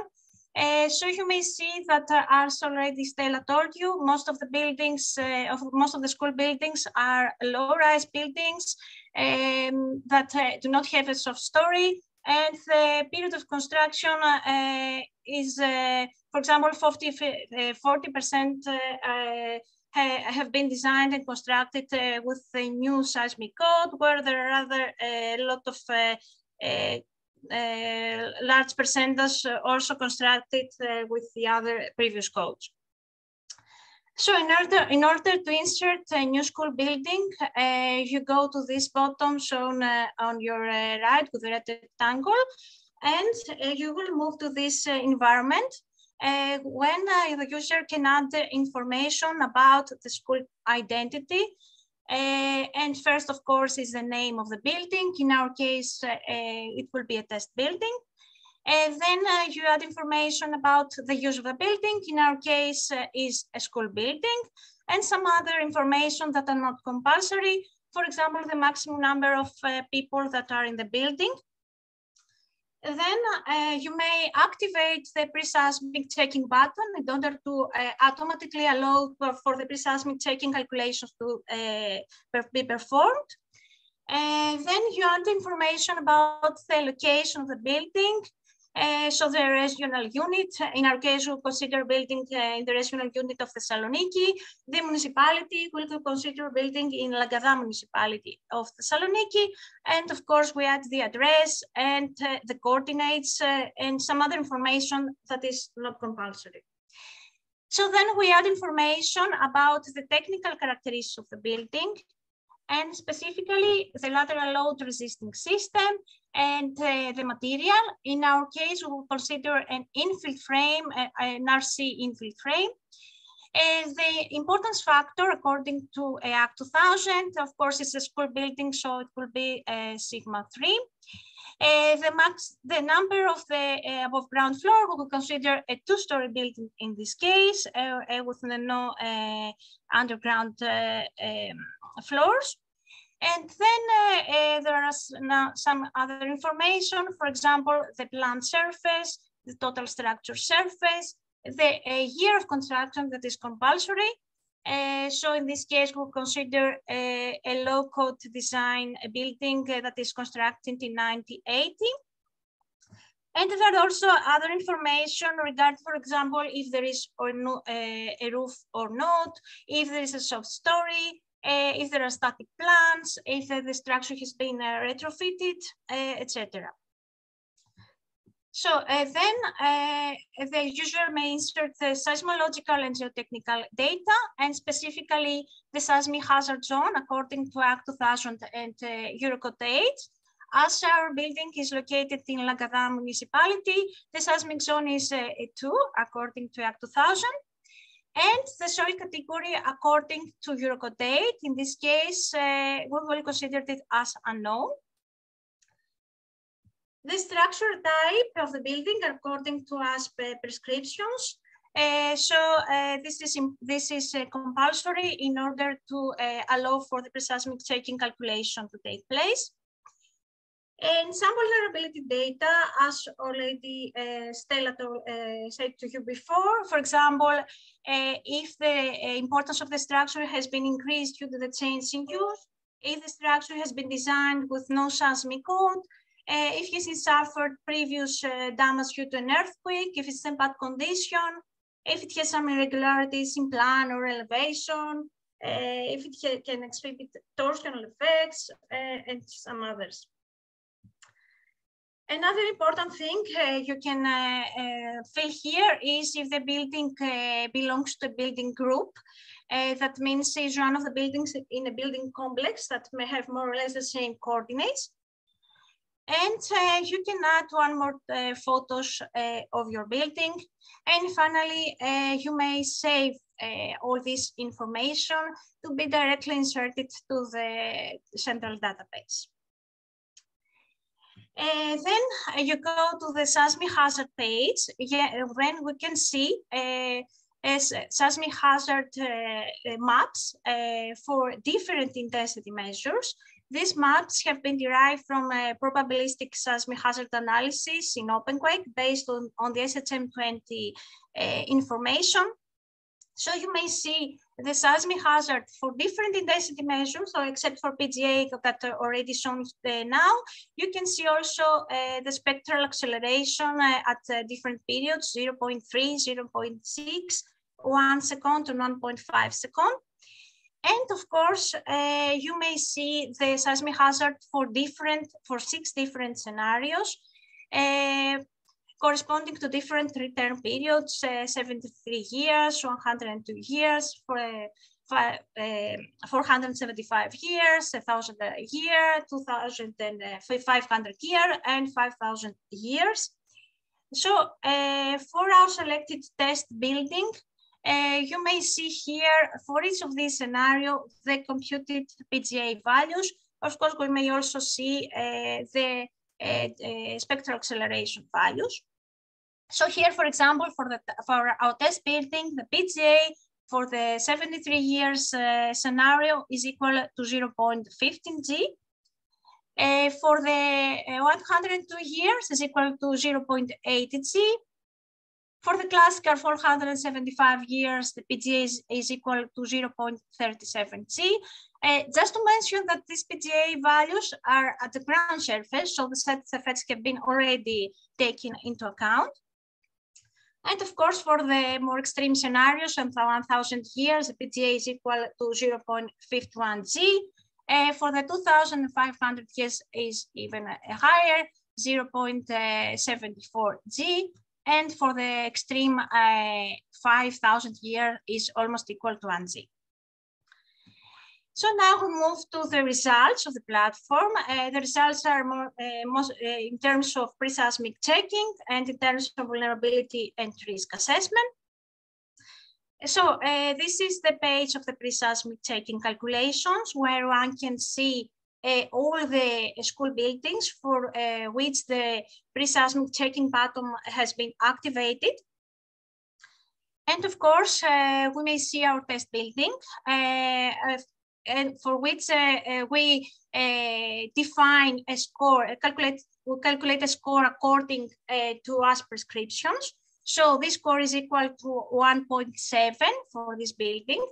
It's lower than 2, so we considered it as insufficient. That means that the building does not meet their modern requirements and further investigation is required. We have, of course, some statistics of the pre-seismic checking. With the blue bar, we may see the buildings that have a sufficient score, while with the red bar, the corresponding school buildings with an insufficient score. So I will not go into details on this. There is also, we can also use specific filters. As already Stella told you, with respect to the regional unit, the municipality, the material, the lateral load resisting system, and the code level. For instance, if we use a filter in the municipality, as we will just want to see what is going on in the region where our test building is located, we will have different statistics. So we may see here the corresponding statistics of the pre-seismic checking with filter on municipalities. So here are the buildings only in the municipality of Lagada. Then we move to the vulnerability page, where we can see all we have a map where we can see all the buildings for which the fragility curve has been assigned.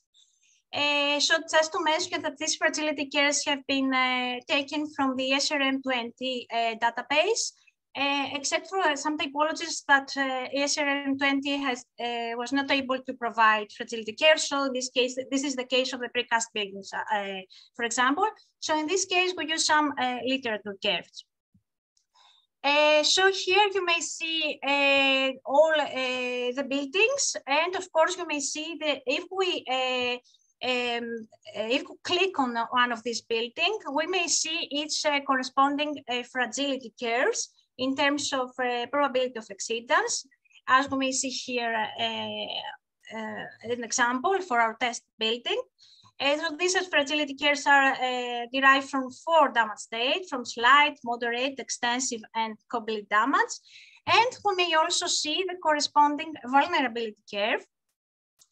And of course, we may make some calculations. So if we choose a specific scenario with a return period for 475 years, we may see the calculated probabilities of exceedance for this scenario, as well as the computed damage index. Of course, if we change the scenario, if we select another scenario with 102 years, these probabilities, of course, will change. The fragility curves, of course, will not change, but the probabilities and the damage index will change. And the same if we use a more extreme scenario with a return period equal to 1,000 years. Here, the damage index will be, of course, high. And then we move to the risk assessment page, where the seismic risk is computed automatically for different scenarios, for the 6 different scenarios. And returns, each building will have a specific color. We have a 3-color categorization. Green are for the known or slight non-structural damages. Yellow characterize the buildings with moderate structural damages, while red characterizes the buildings with heavy or very heavy damages, including partial and total collapse. So here you may see some risk statistics for a specific scenario. Here is, for example, with the 475 years. As you may see here, most of the buildings are characterized as green. We have also a lot of yellow buildings and only a few red school buildings. And now you may see the risk calculations for the different scenarios. As you may see here, for the 73-year scenario, all buildings in the region of Central Macedonia will be characterized as green. And of course, our test buildings that's shown on the bottom. The same for the 102-year scenario, while for the 475 years, we may also see a lot of yellow buildings and a few red buildings. In this case, our test building will be characterized as yellow. While for the more extreme 1,000-year scenario, as we may see here, we have much more yellow and a lot of red buildings as well. And in this case, our test building will be characterized as red. And of course, the same is for the more extreme scenarios. We can also make use of specific filters on the regional unit, municipality, the material, the lateral load resisting system, and the code level. And for example, if we use a filter of the municipality, we may see here only the buildings that are located in the municipality of Lagada, where our test building is also located, and who may have some statistics regarding these specific buildings. We may also use a filter on the code level. For example, we want only to know what is going on with the buildings with a low-code design as our test building. So here are the corresponding statistics. We may see here that, of course, we have much more yellow and red buildings in this case, as they're only the buildings designed with a low-code level. And some conclusions here, the applicability and usefulness of RiskSchools' innovative online platform for the pre-seismic checking and vulnerability and risk assessment for the various seismic risk scenarios has been shown through this specific application to school buildings in the region of Central Macedonia in Greece. RiskSchools will enhance the optimal design of decision-making procedures and risk mitigation strategies, strengthening the retrofitting actions for school buildings. And that's it. I would like to thank you all for your attention. And I'm happy to answer to any questions, of course.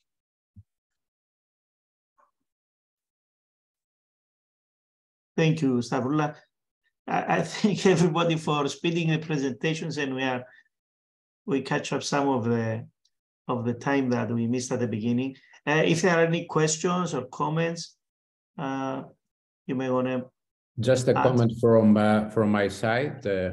I think that you should start thinking the application of RiskSchools platform and model and everything in Cyprus. I think that there is nothing similar available in Cyprus, and as we have already checked it, and we will continue checking it in the coming few months, you will have a tool which is incomparable for any other in Cyprus. So it is a good occasion to speak with people there,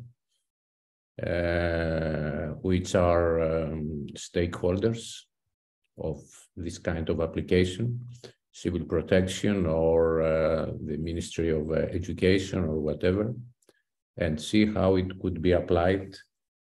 Of course, you need to have a certain budget. It cannot be applied like this.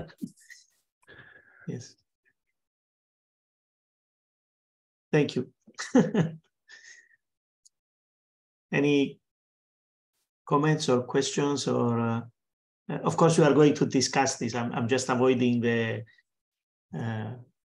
start of the discussion. Now we're going to do this.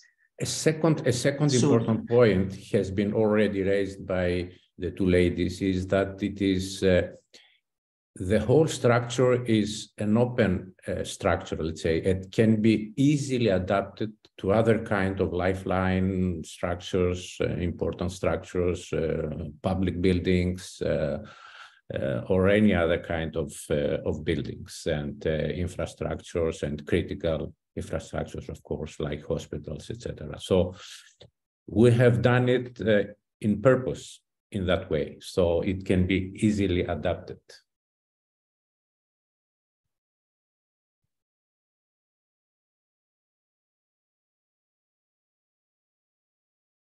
Okay. No more comments or questions. I think everybody's ready for a break.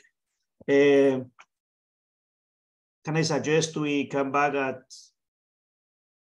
12:35 or 12:40, like 15-20 minutes break? Is it okay? So we can continue with the rest of the presentations, or if there are any other suggestions, I think we can also accommodate. The last presentation will be a short one because because Christos had some problems, and so it will be a very, very short one. So practically, if I'm not mistaken, Evie, we will have one full presentation and a short one. Stavroula, is that? Yes, the last presentation will be very short because Christos is not available because he's sick. Okay. Okay. So we meet that in, let's say, 20 minutes, 12:40. It's okay. Maybe grab a coffee or quick lunch. Okay. Okay. So see you in a while. Bye. See you in a while. Bye-bye. Bye. Bye.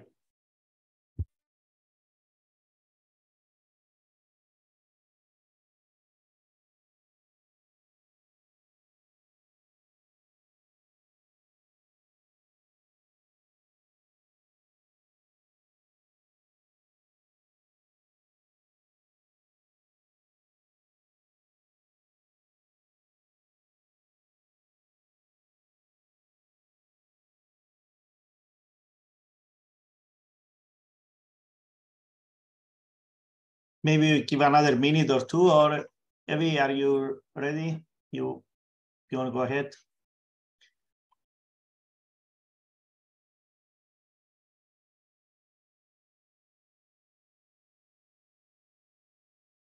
Okay, we give another couple of minutes and we start.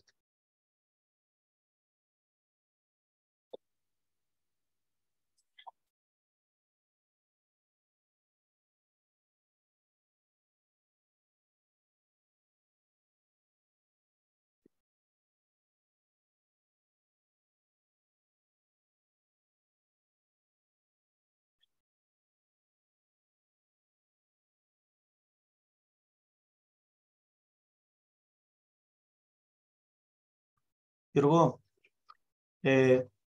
κάμε το μικρόφωνο σου. Ναι. I think I am recording this, so I will send you the recording, the one of last week also, and we can ask our presenters to share their presentations, so we can also put in the deliverable, but also on the web page and YouTube, wherever we put all of this. So please make a note. Petros, I told you that I need to sometimes to correct, because this has been translated from Italian, this presentation, very quickly. And by reading it while I was presenting, I found many funny translations that has to be correct. That's good. No, I mean, we don't really, I mean, we just have to do it. It's not that we have to do it tomorrow or the day after tomorrow. Okay, no, but I need, some days to correct it, to read it, basically, and to adjust some wording. It was very interesting, at least the first one, which was with all these damages for masonry. Yeah. It was way more than our classifications. I mean, but are they consistent? I mean, I think many of those are consistent with EMS also, the European. Yeah, that's right. And consistent with the form to make the safety check, that the one I'm going to present now. Okay.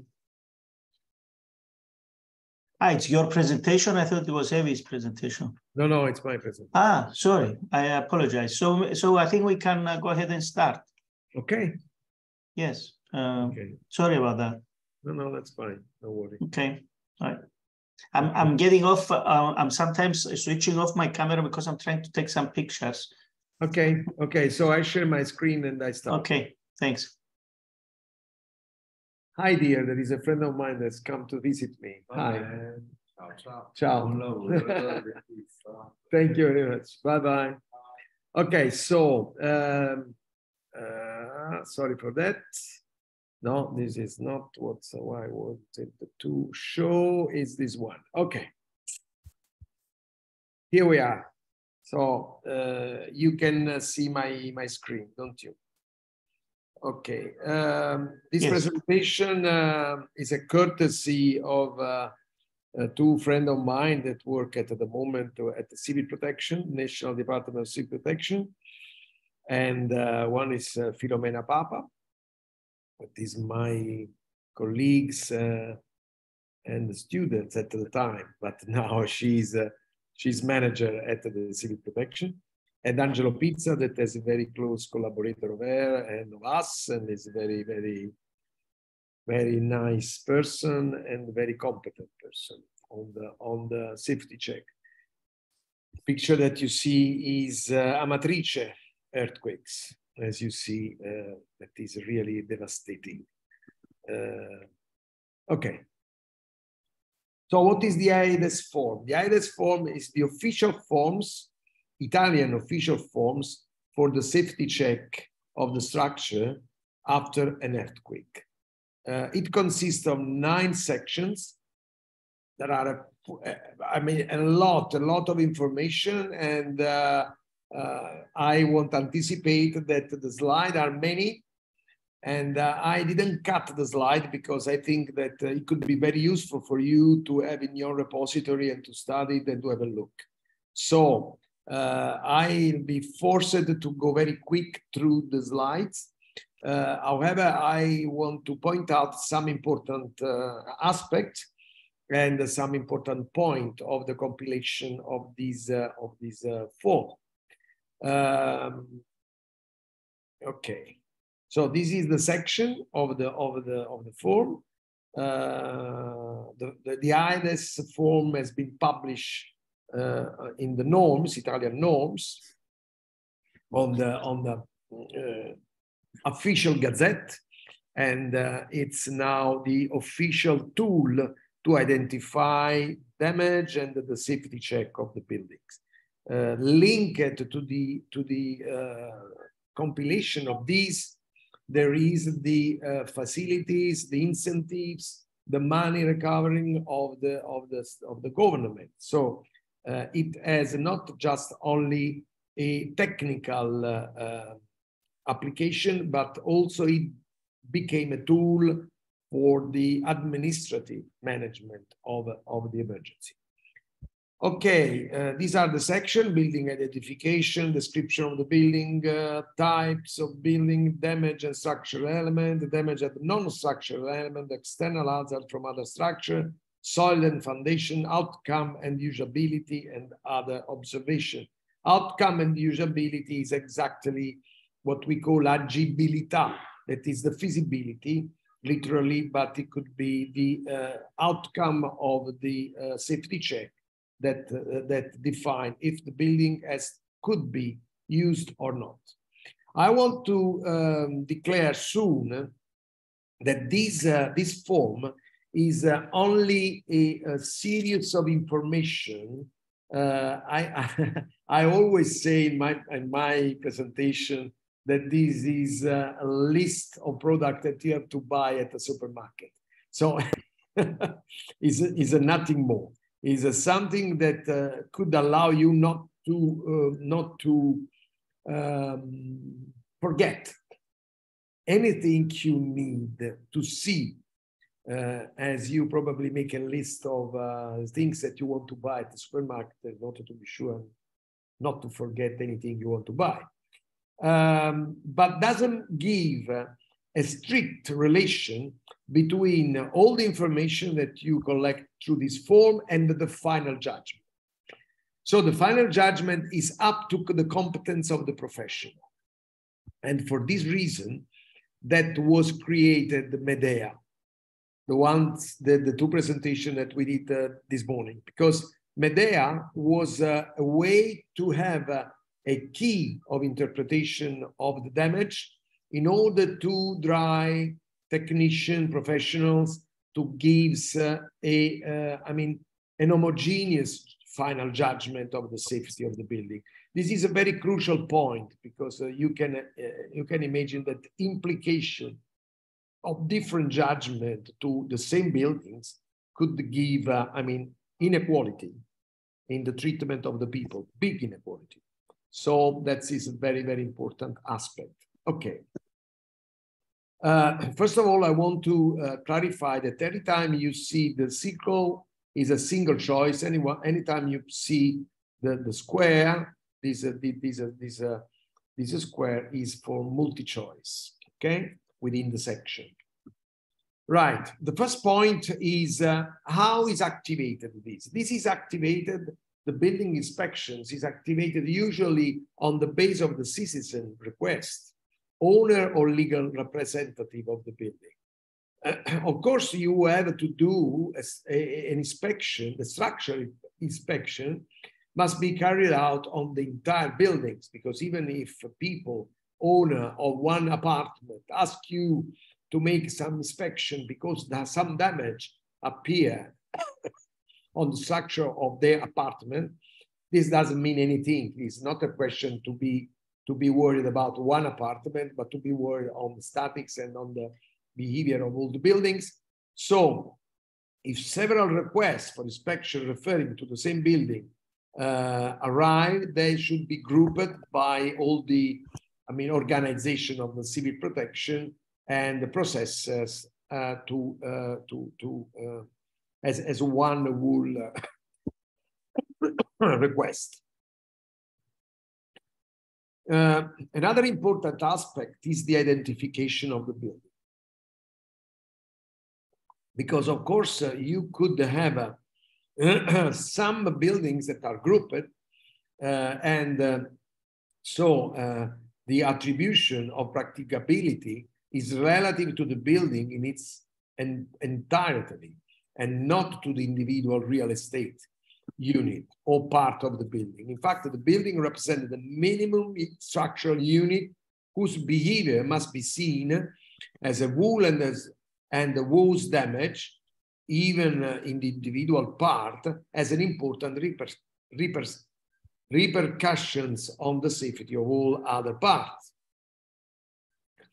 So, in many cases, in the historical center, especially in Italy, but in many other European historical centers in Europe, you could have a structural aggregate, so structural aggregation of different buildings. That means, in our case, a set of non-homogeneous buildings in contact or with a connection which can interact under the seismic or dynamic action in general. For instance, so how can we recognize that we are speaking within an aggregate different building? By type of construction, heights that could be different, age of construction, if it's available, offset plan. So the identification could be done within one single block, like this, for instance, like the one that I am showing with the arrows. And then even if in the map is not clear, once the technician goes there and understand and identify in the aggregation of several buildings touched one with another, they could identify with on the map different buildings, and so gives a numbering of these. And so this is an aggregate that is, let's say, aggregate 15, but then you have to split inside the aggregation of the buildings a name with a different number for each, giving a different number for each of the structural units. That means what we call homogeneous structural unit. That is, of course, this is not easy to do. It requires sometimes from the people, and this is something that, for instance, appears here in a map. This is an extract of a cadastral map, where, for instance, in all these aggregation has been, you see, oh my goodness, today everybody is calling me. Okay, there is a number for the aggregation and sub number for all other buildings. So look, here is a number of requests, number of istanza is number of requests. So one owners, and this is the identification number of the aggregation.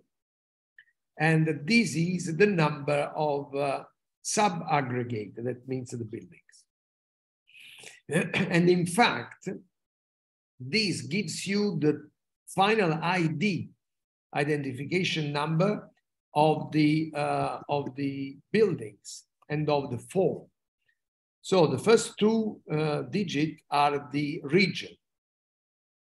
The third, the fourth, and the fifth are the province.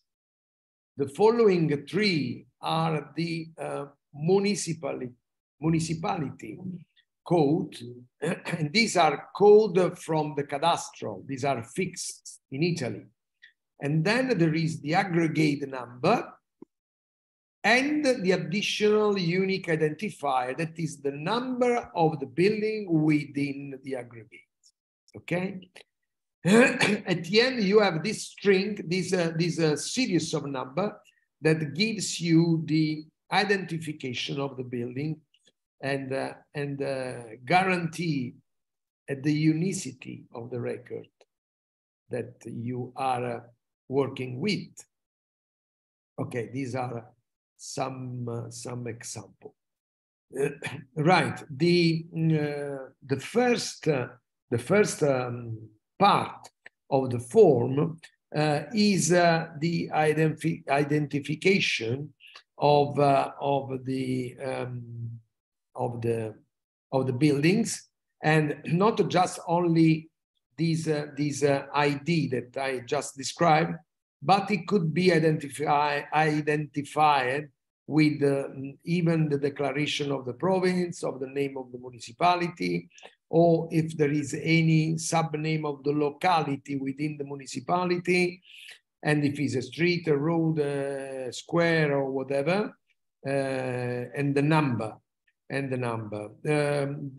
there are some data about the survey identificator.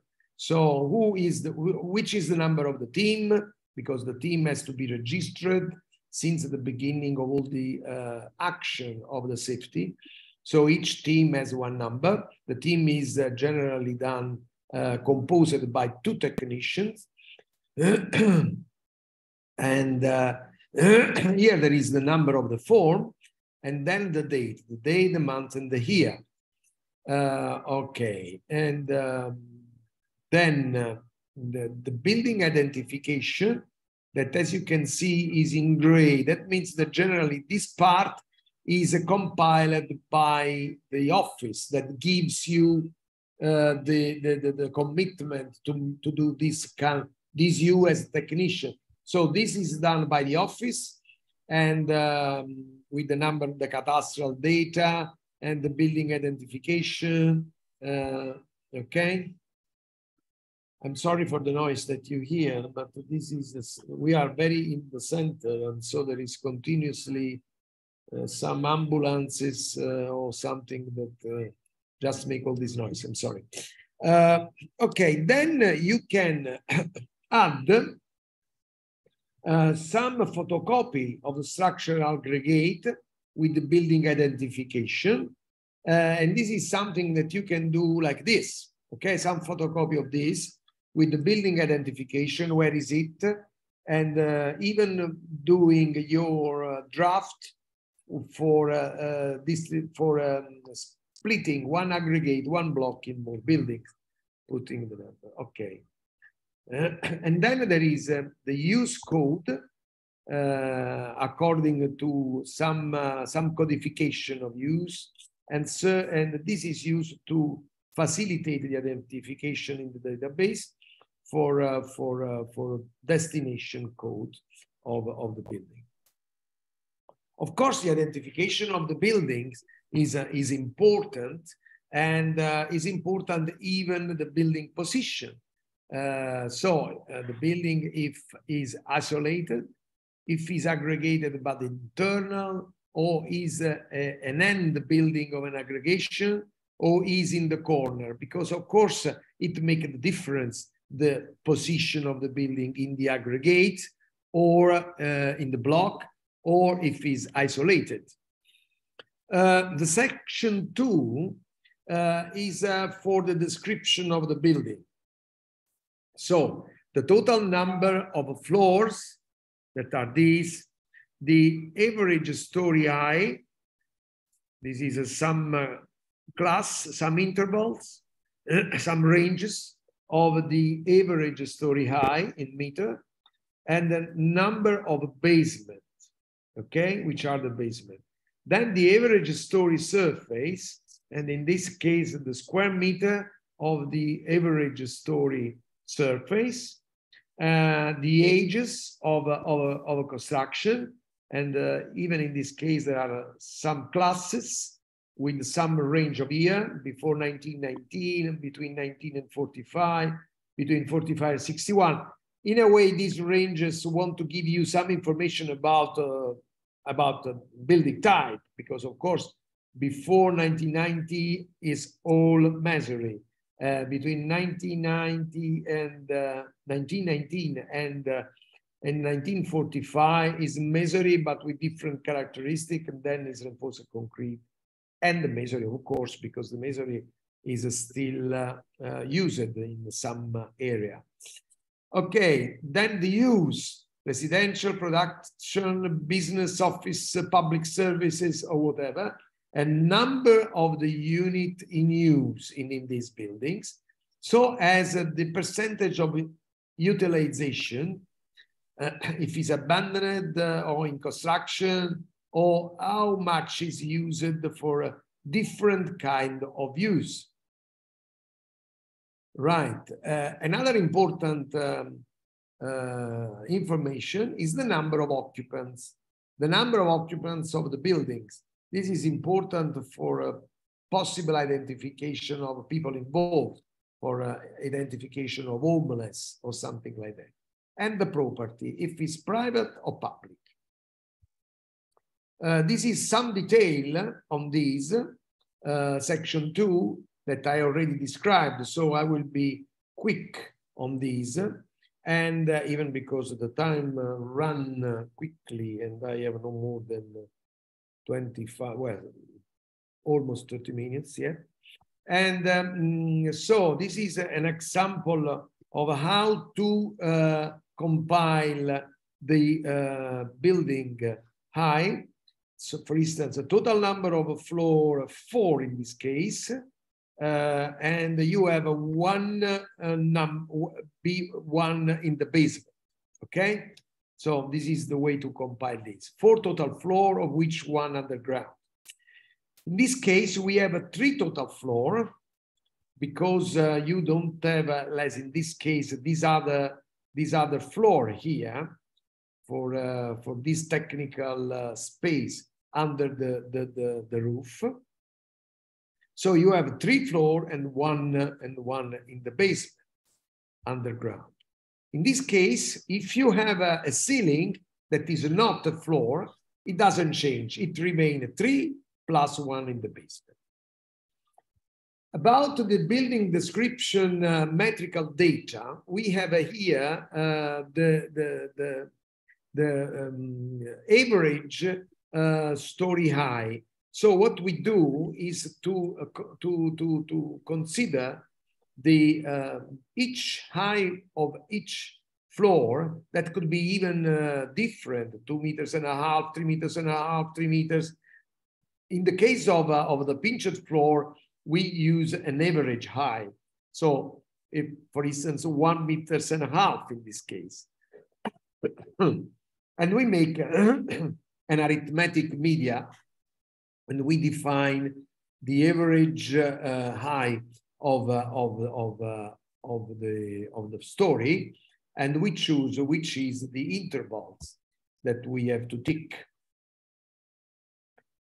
About the square meter, we do the media, and this is much easier among all the floor.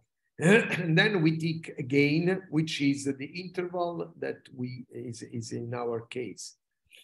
About the age, this is an information that sometimes is reported on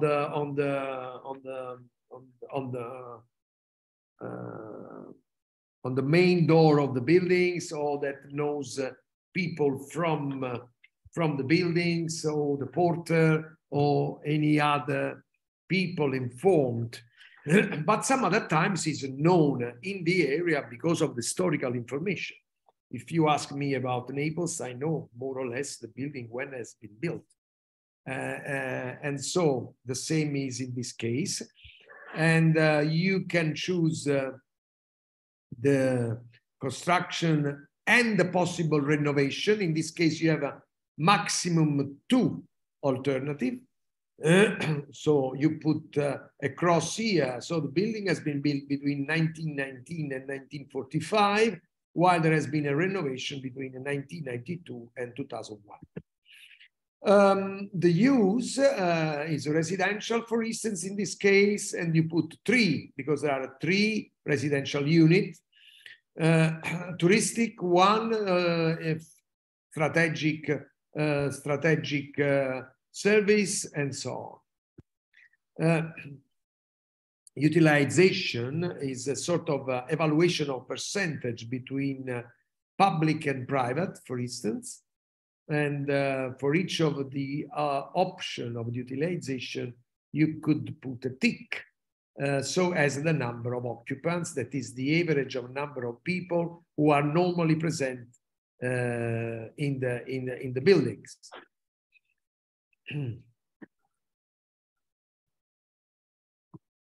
Okay, section 3 is building typology. This is actually a real description of the buildings as a typology. As you see, there are 2 different sections: masonry or mixed, and reinforced concrete or steel. As was expected, the masonry section is much bigger than the reinforced concrete, because the masonry could appear in a variety of ways. Basically, the idea is to combine a vertical structure with horizontal structure, because this gives you an idea of how the building performs, if it's a box behavior or not, and if the floor are rigid, semi-rigid or not. And even the vertical structure are generalized in irregular or regular. So it's a rubble stone or is block or bricks. And if there are some ring beams or tie, that is in a way of idea if it's well connected for each floor. About the mixed, there are some other kinds of mixed, but all these we will see later in the following more in detail. This is just to give an idea, a glance. So as the other structure, like reinforced concrete, shear wall, steel frame, and the regularity of the infill panel, and so on. So cognitive analysis, that is a vertical structure. So type of external facing, section type, quality of mortar, connection between elements, masonry with irregular texture and poor quality, type 1. Regular texture and good quality masonry, type 2. So it depends from the combination of regular or irregular, and with the kind of connection, if there are ties, rods, or ring beams that could facilitate the box behavior.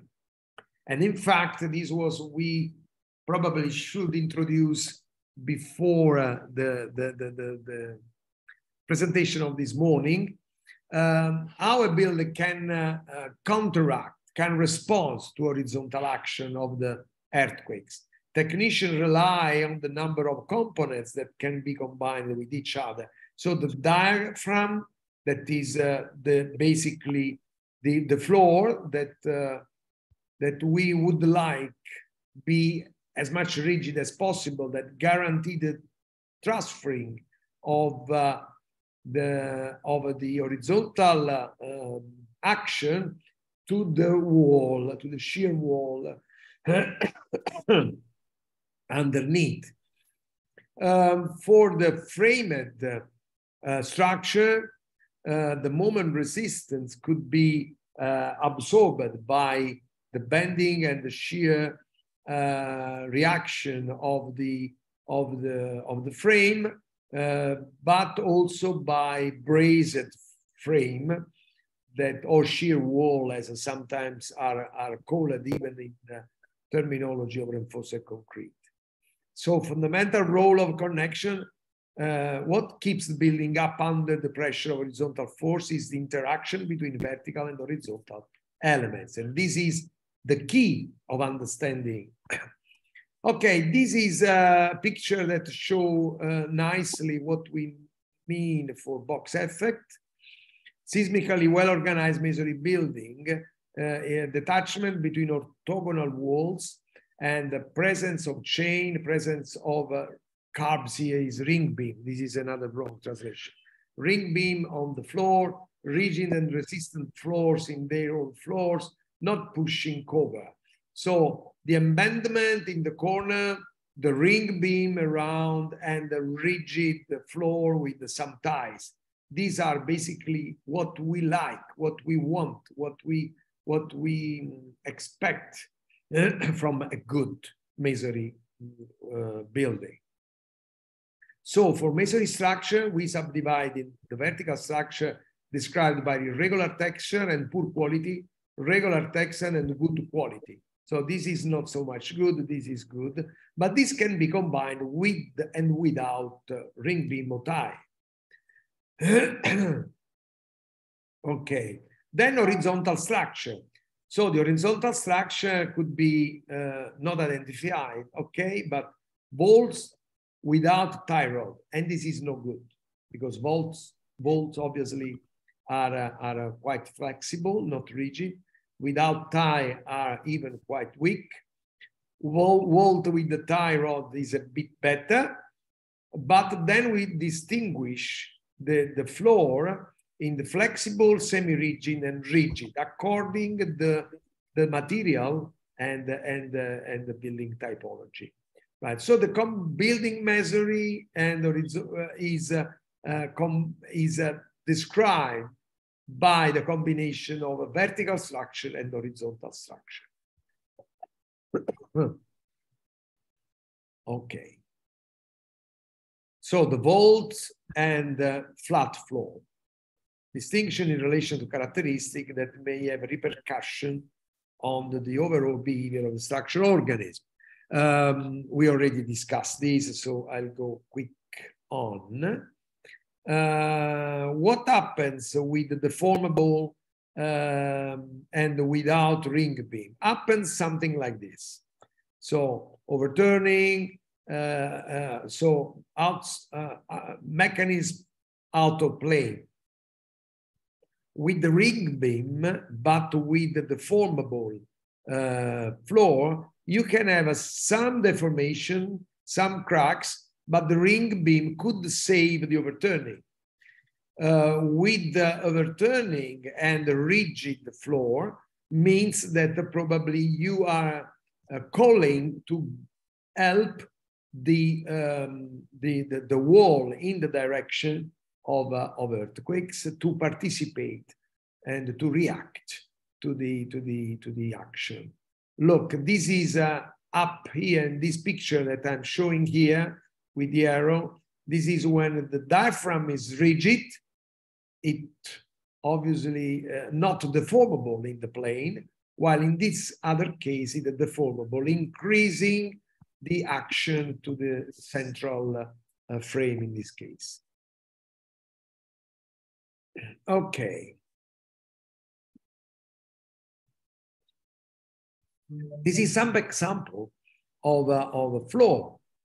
So you can have a deformable floor that is typically the wooden floor with the plank, with a simple warping, or floor in iron beam and bolts like this one. Okay. But the wooden floor could be even semi-rigid when they have a wooden floor with a double plank or double beam. Sometimes in the Tuscany is very frequent, this kind. Or when you have iron and the tiles like these with some reinforced concrete slab on top, and this is quite semi-rigid. And finally, you have the rigid one that is the classical reinforced concrete building that is in the section is shown in the picture and in the reality. So there has been a philosophy for a long time in the 80s that said that this is a good floor. So there has been a lot of masonry building where the wooden floor has been substituted by this kind of floor. But I think that this is not something to, I will answer to the question later. This is not something that has to be taken in consideration because, to be honest, this is very heavy. And so this creates a big mass with, and so a big horizontal seismic force. And sometimes, or better, often, the masonry were not prepared to support and to react to this increment of force. So I always suggest to keep the wooden floor, reinforce the wooden floor by many possible action with the tie, by removing all the caldana, all the mass of a material on top of that, lightening it, and putting some connectors, nail, and to be participated to the wooden beam with very light slab of lightened reinforced concrete, and so I think can be done in many other times by keeping light the floor. Okay, the mixed area gives you some option. So I'll give you some example. This is isolated column.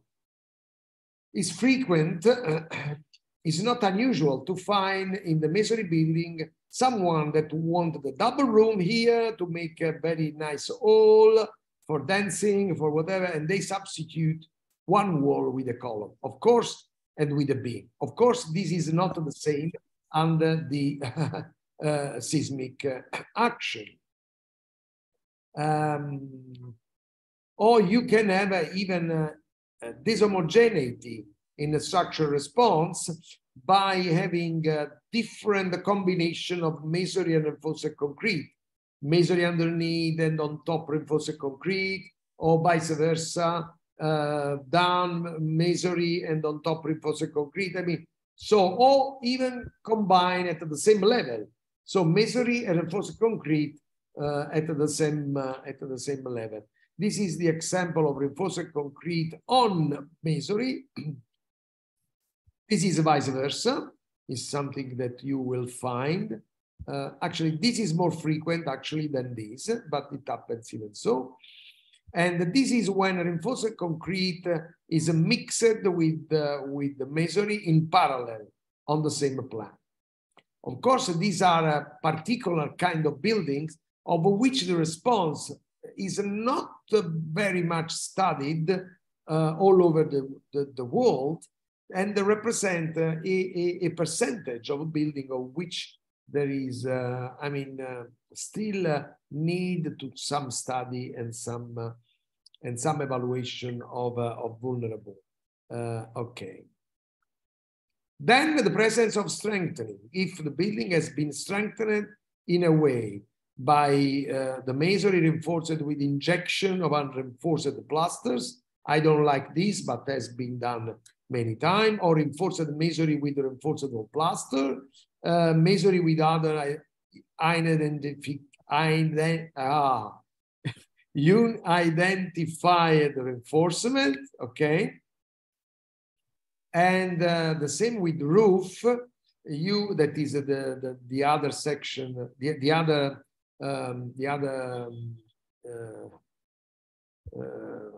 element in the same section, that is the roof. How is the roof? Heavy roof, not heavy roof, pushing, that is pitching basically, light truss, no light pitching. So these are 4 different cases that then we will see one after another. So you have to combine the vertical and the horizontal structure on the roof, okay? So these are all the different that you can face with. So presence of ring beam, you see, presence of ring beam,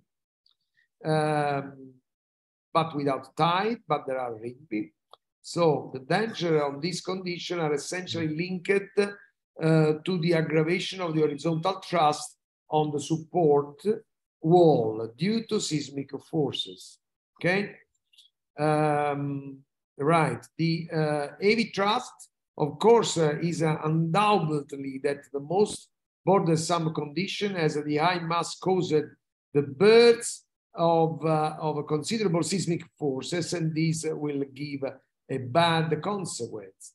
So the presence of rigid beams, the presence of ring beams, and the presence of ridge beams, all this combination of these five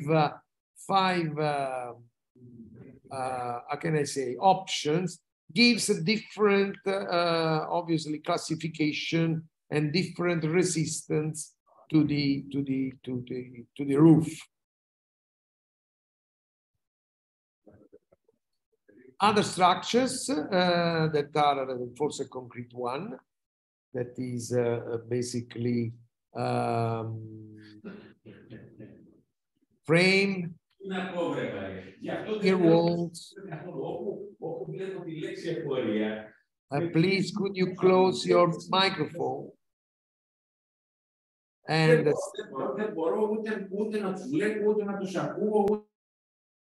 hello.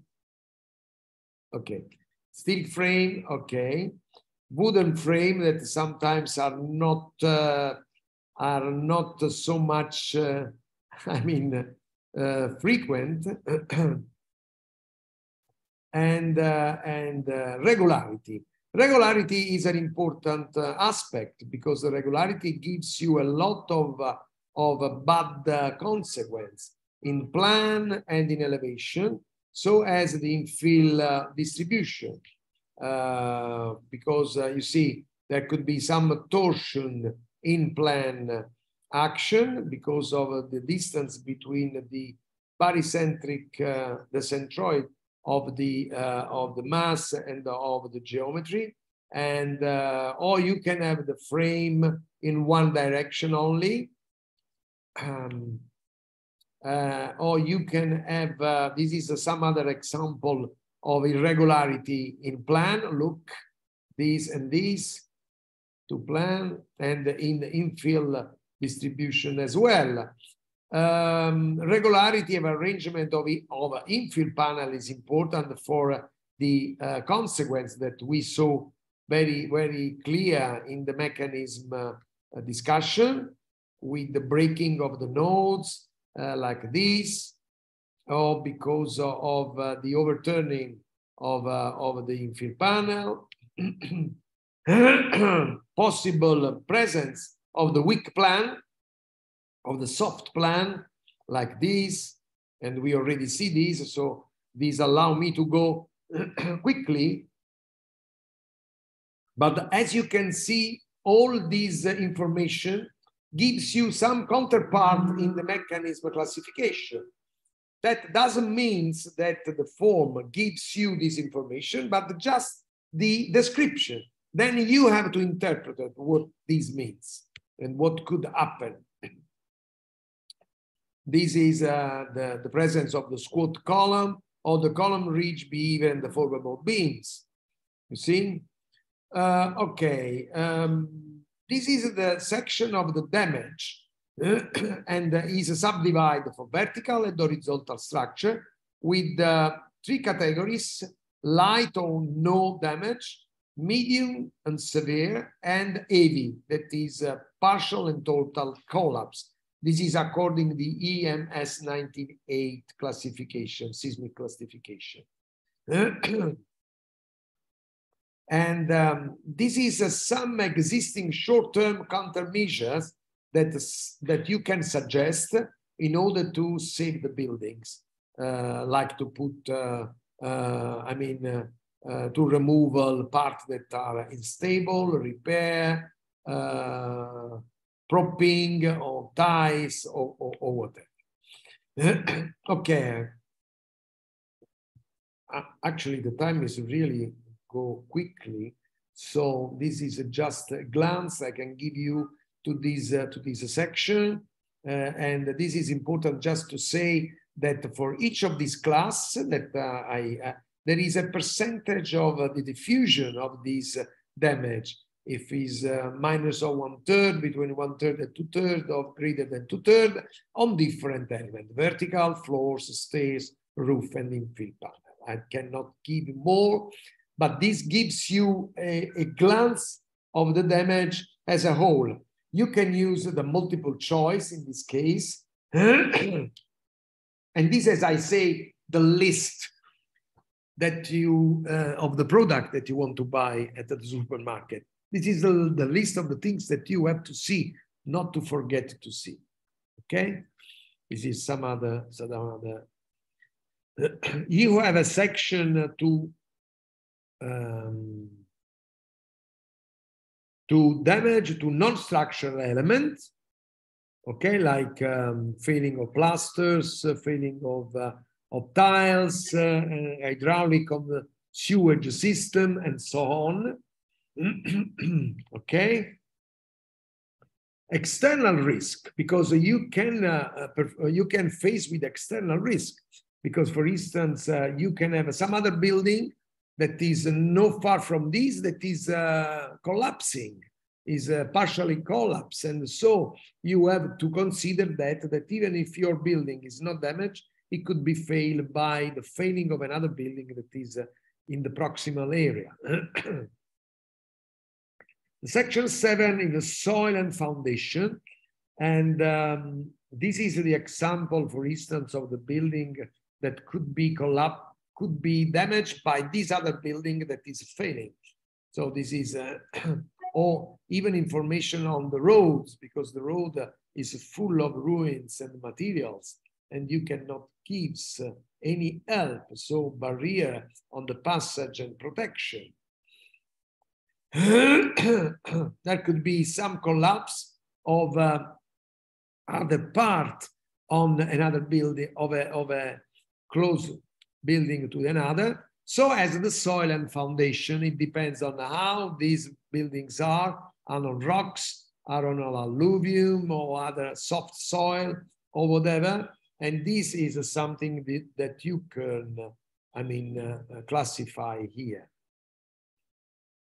This is another call. I'm sure I'm really surprised of how many people are looking for me today. Okay, as you see, for each of these, there are some reference to the MEDEA mechanism. So, usability assessment, this is the final judgment. So, according to all the information that you have collected, you at the end have to give a general judgment on risk that could be classified as low with the countermeasure high. And according to these, you could find for each of these some final decision: a usable building, unusable building, partially usable, temporarily usable, unusable building, and a usable building due to external risk. Obviously, there is no time to go into detail of this, but this is very much well described in the manual that I will provide with the form that has been translated in English, so as the manual. So if you like these kind of things, you can go into detail of this different classification of risk and different classification of the final judgment that sometimes is intrinsic in the data collected in the ISTOS form. Some other time is not so straightforward, has to be considered. These are all the types from A, that is usable and is fine, to F and E that are not usable at all because partially collapsed, to the other intermediate classification that could be usable with some strengthening or usable after having some retrofitting. We had here for each of these cases some description that I skipped. I wanted just to show that in the presentation there is a detailed description of these cases. There is no time, obviously, to read and to go into detail. I roughly gave you the difference, but this is very well described in the manual for giving you an idea of what does it mean. Of course, there are some classification risk that gives you mandatory some final result. So some incongruence, incompatibility of the risk assessment with the unsafe usability sometimes are easily detached from the official that are receiving the form, because the form, once it's compiled, is then delivered to the office where there are people quite expert, Papa and Pizza, that are the compiler of this presentation, are basically the people that just read and gives you the okay for the compilation. That is so there is at the end the survey accuracy, that is a sort of judgment of the accuracy of the form. Okay, I think that have to be prepared 2 copies, one to the mayor and another one inside the form. And there are some administrative part of the form that has to be complied. Conclusion: the judgment of a practicability, safety check, or whatever you want to call, is entrusted substantially to experience and professionalism of the surveying technician, bearing in mind that the state of emergency imposes a narrow limit to cognitive and judgmental action. Something that I always say to people that come to follow the courses, because in order to be used on the territory for this kind of action, the technician has to follow a courses with some final exam of profit. Is always this. I say always, look, people, if you come to say that a building that has no one cracks, no one damage, is safe, and the other building that is partially collapsed or total collapse is unsafe, and all the other is unsafe, stay at home. We don't need you. We need professionals that are capable to interpret a cracking path, so a damaged buildings, and to say if that damaged buildings is still safe for people or not. So is a capability to identify the level of vulnerability of a building that presents some damage and some cracking path. This is basically what we need. So, and to do that, you have to be sure not to compile, yes, to compile well the form that we just described, but you interpreted the mechanism of collapse potentially activated by that cracking path that you can see on the buildings. And this is the final suggest that we do and the warning that we do to the people. So thank you very much. Thank you, Giulio. You have comments or questions? There is a question for in the chat. I don't know if it's a quick answer before we prepare for the next presentation.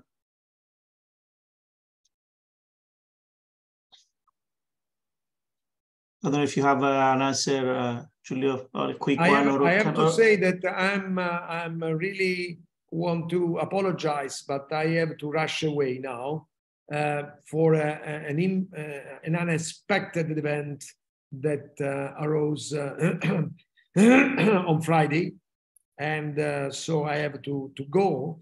Giulio, can you answer this? Can you look at this question since you are not going to be here later? Exactly. That is what I wanted to do. That's why I said so.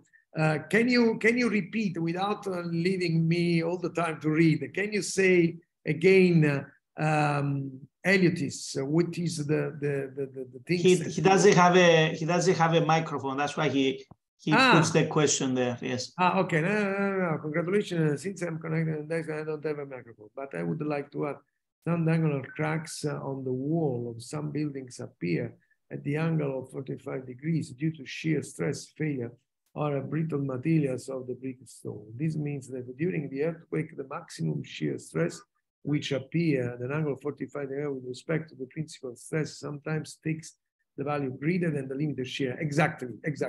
When this happens, failure occurs. Certainly, the X shape of the crack is due to the oscillation of the building forwards and backwards during the seismic action, which allows shear failures to occur two sections. Exactly. Thank you for the congratulations. And this is exactly what happens. You make a beautiful snapshot of the in-plane mechanism, basically. I told you that sometimes people are non-happy to speak about mechanism because they say it's not a kinematics, but in any way, the cracks make some displacement in the wall. So it depends. So it's really semantic way to describe the two. Of course, we can say resistance mechanism, the one that is inside, in plane, and out of plane is a kinematic mechanism because there is lability of the wall. Thanks. So on to the next presentation. I think I am the next presenter. Okay. Hello. Thank you very much for the interesting presentations today. My name is Anna Karadzeju. I'm a doctor civil engineer and researcher in Aristotle, University of Thessaloniki. I now share my screen. I think you can see my screen. Am I correct? Yes. Yes. Okay. I'm going to present you a newly developed methodology for the prioritization of seismic intervention of school buildings at urban scale. Here is the outline of my presentation. First of all, I will present the SERA European Research Project, its scope and its main objectives. Afterwards, I will describe the proposed methodology and its application to the schools located in the municipality of Thessaloniki. More specifically, we will see the application of the methodology to 239 school buildings that are located in Thessaloniki. Afterwards, I will describe a comparison between the Heraean proposed methodology with a rapid visual screening procedure that was proposed in 2014 by the Ministry of Environment in Greece, and finally some concluding remarks. This study is based on the seismic hazard and fragility models developed in the framework of SERA European project, where a big number of partners were involved, as you can see here. Among these partners, you can also see Aristotle University of Thessaloniki and our laboratory. The objectives of SERA project were to define a local, national, and continental scale integrated seismic risk assessment framework to build upon research efforts and data collected in previous European projects like SHARE, NERA, Synergy, etc., and produce an integrated assessment of seismic risk across all countries in Europe, and share models and results through the FR Web platform and the GEMS OpenQuake platform. Both platforms are open, and this is very important. Concerning our methodology, I have here some basic points in order to understand the need of this methodology. First of all, according to the Hellenic Statistical Authority, about 70% of buildings in Greece are built with no to low seismic code. This means that all these buildings were built before 1995. Upgrading and retrofitting the existing building stock to comply with modern safety requirements and recent development of seismic codes is, of course, a really, really difficult task from all points of view, from a technical, financial, and legal point of view. But a hierarchical policy for upgrading and strengthening retrofitting is still missing. We will try to fill this gap and propose a practical and efficient methodology that defines priorities for seismic intervention of Greek school buildings. First of all, here is the first stage of the proposed framework. The proposed policy is composed of 2 stages. This is the first one. It is more or less a first order ranking over a large building inventory and includes the following steps. First of all schools are mapped in GIS format with their coordinates. Afterwards, the school buildings are classified into these 4 categories according to the year of their construction. So we have no-code schools, low-code, medium, moderate, and high-code schools.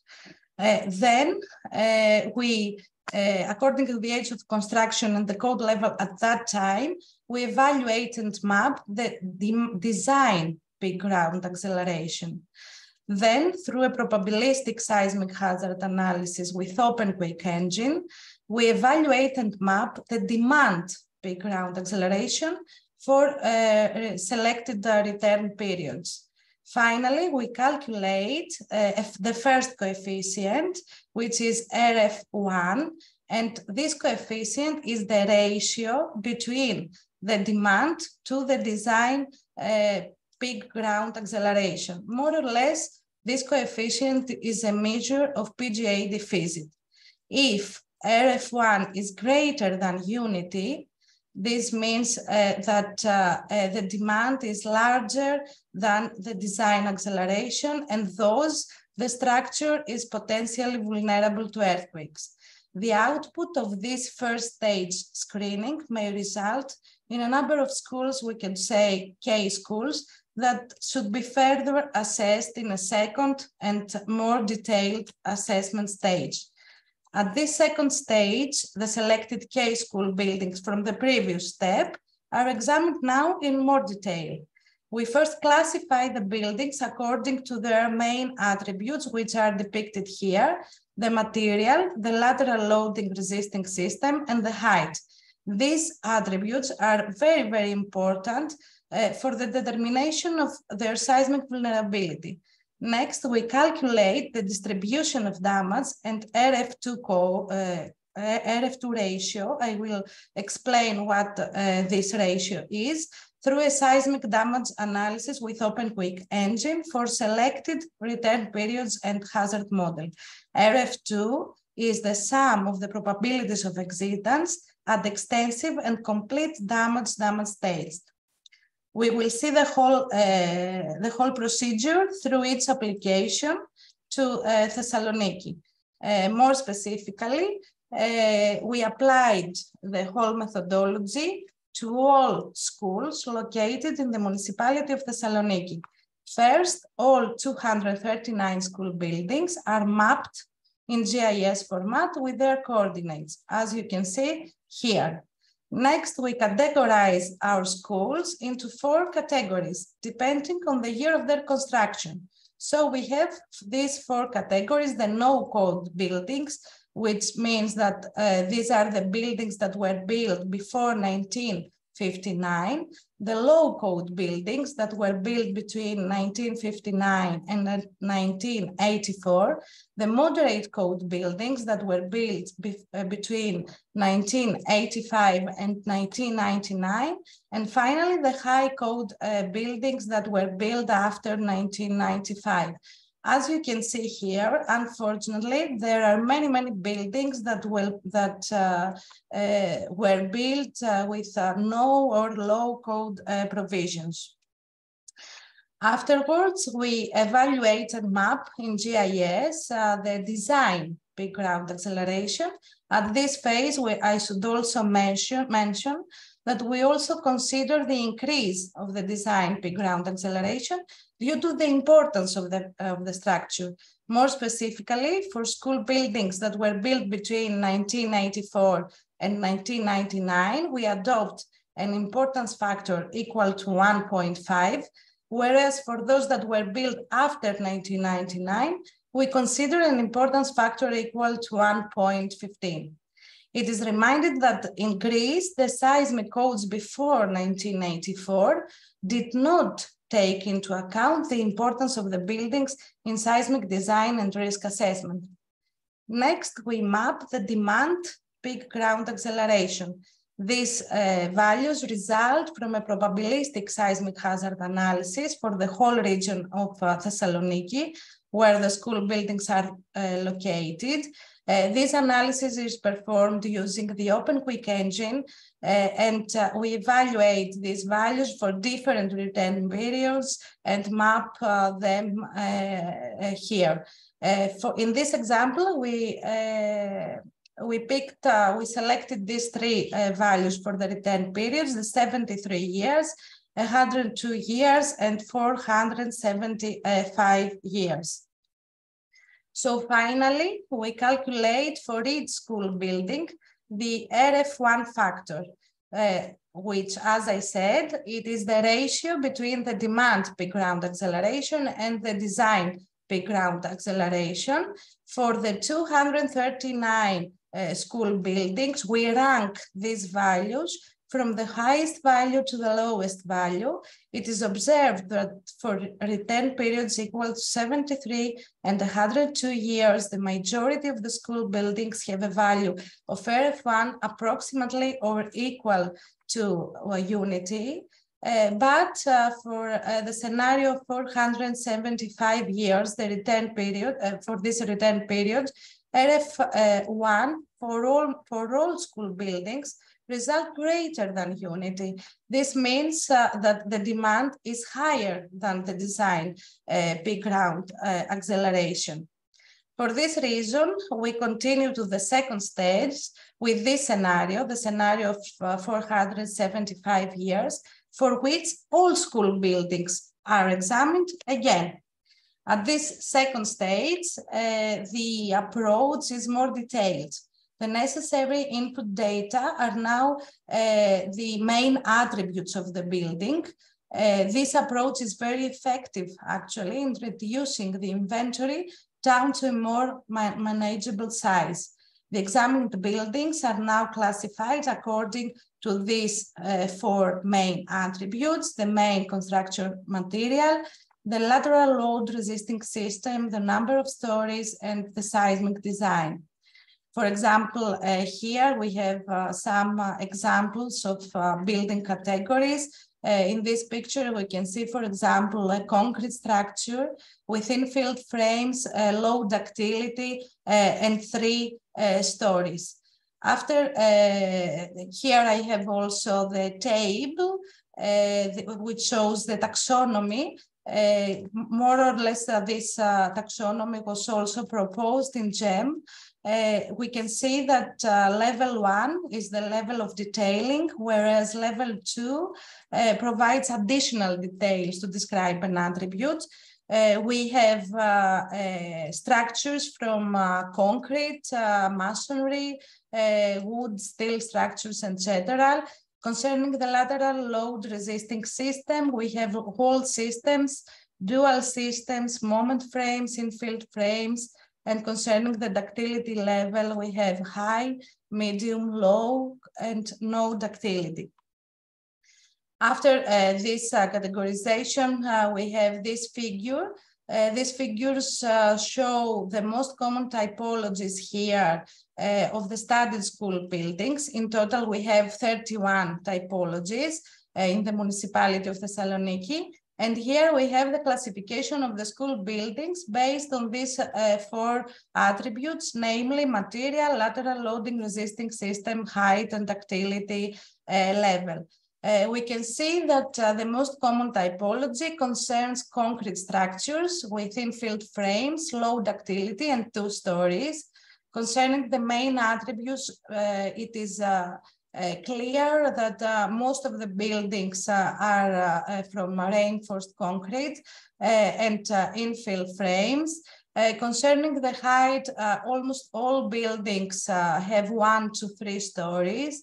And concerning the ductility level, unfortunately, we can see that about 50% of buildings belong to no or low code category. This figure shows the result of the second stage, and more specifically, we can see for all buildings the distribution of damage to the considered damage states. More specifically, each building is a bar, and in each bar you can see the distribution to the 4 damage states. We have the green color for the no damages, the light green for the slight, the yellow for moderate damages, the orange for extensive, and finally the red for complete damage.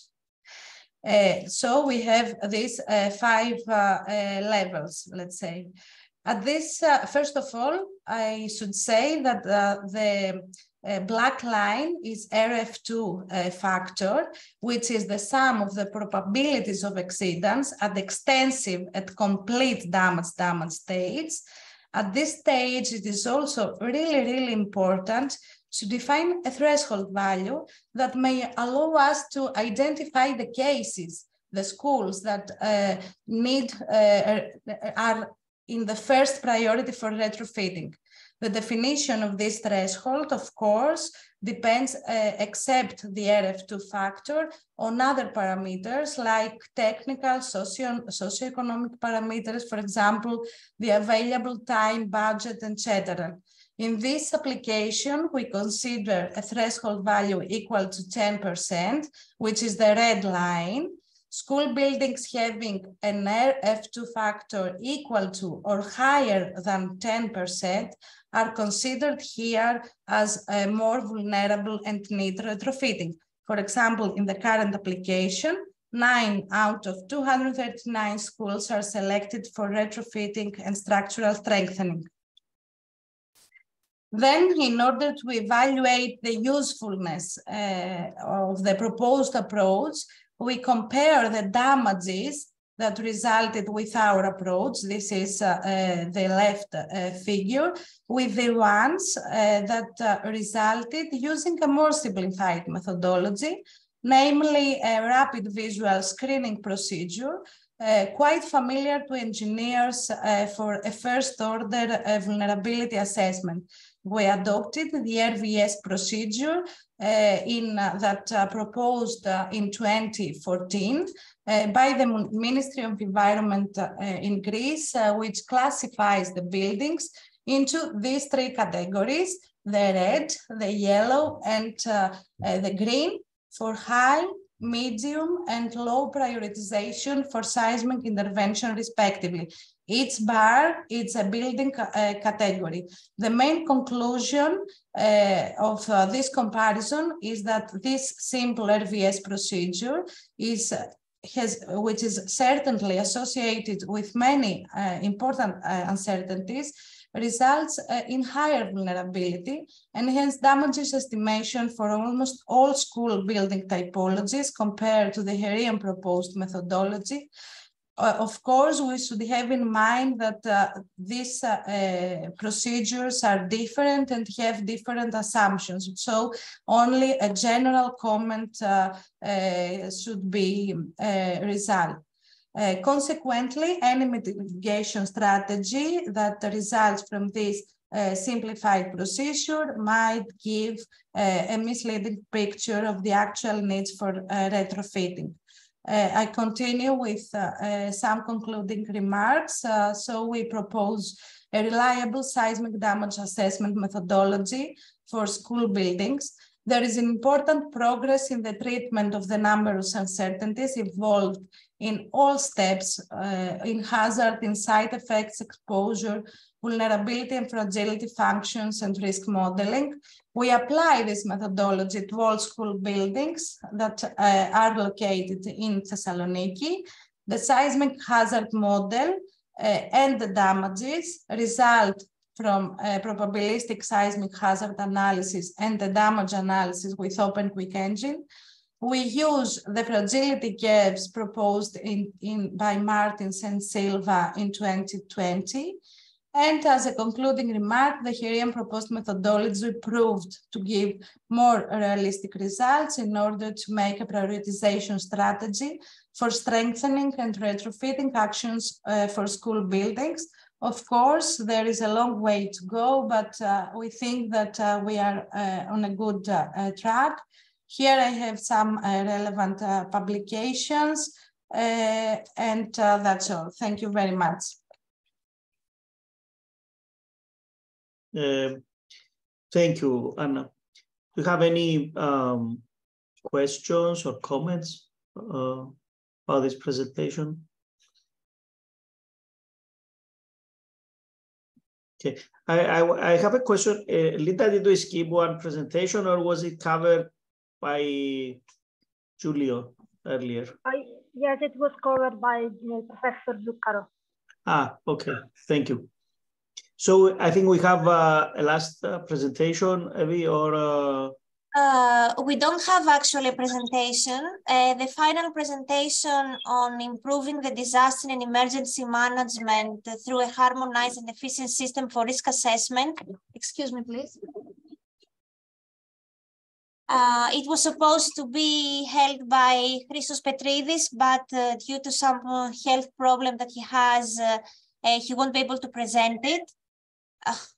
Maybe. Yes, παρακαλώ. Τάσο, θα σε πάρω σε λίγο, έχω παρουσίαση, έλεγε. So maybe we can share his presentation and go directly for questions, or how do you want to do this? I want to tell you that the basic product of this research project, the crisis project, is a platform, a web platform. So Stavroula and I will show you this platform online and explain some of the capabilities of this platform. And unfortunately, we don't have a presentation from Christos, but we will share with you the main product of this project. That's fine. Thank you. I will. You're welcome. I will share my screen.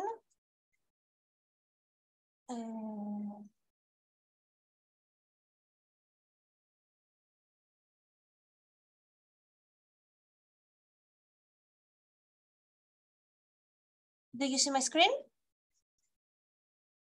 Yes. Yes, yes, yes. Okay, great. So this is in fact the web page, not of the platform, but of the project Crisis. Crisis stands for Comprehensive Risk Assessment of Basic Services and Transport Infrastructure. And this is a project that is supposed to cover the cross-border area between three countries, Greece, North Macedonia, and Albania. So this project concentrates only on the cross-border region of these three countries. So apart from institutes from these three countries, EU Center from Italy was also involved. And in fact, EU Center was the institution that developed this platform that we're going to show today. A few things about this project we can see here. This is the main graph that shows the four parts of the crisis methodology. One of the most important aspects of this project was that it refers to a multi-hazard assessment. So apart from the earthquakes, that is the main topic of our virtual trainings, landslides were also taken into account, and we will see how these have been incorporated into the crisis platform. Also, there was a needs assessment for the areas of the cross-border region, and some questionnaires were disseminated to services and institutions of the three countries to get a picture of the needs that each different country has. And then there was the part of the risk assessment, which involved, as we will see, some basic and important buildings and infrastructures. And the final product was the platform for the risk and emergency management. So I will now move to the platform. Here is the address of the platform. One needs to have some specific credentials to log into this platform, so it's not currently open for anyone who wants to see what is included here. So this is the home page. Here there is the option to download the manual which describes how the platform is working. And then there are some other tabs. This is the tab that refers to the exposure. First of all, I want to say that here with the three different colors, we see the areas of the cross-border region for each country. So the blue is for the cross-border region of Greece.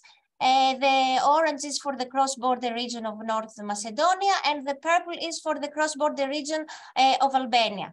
And we see that the exposure that is currently included in the platform contains the hospitals, which are shown with these crosses, the school buildings, and the main bridges. So these are the buildings and infrastructures that are currently included in the crisis platform.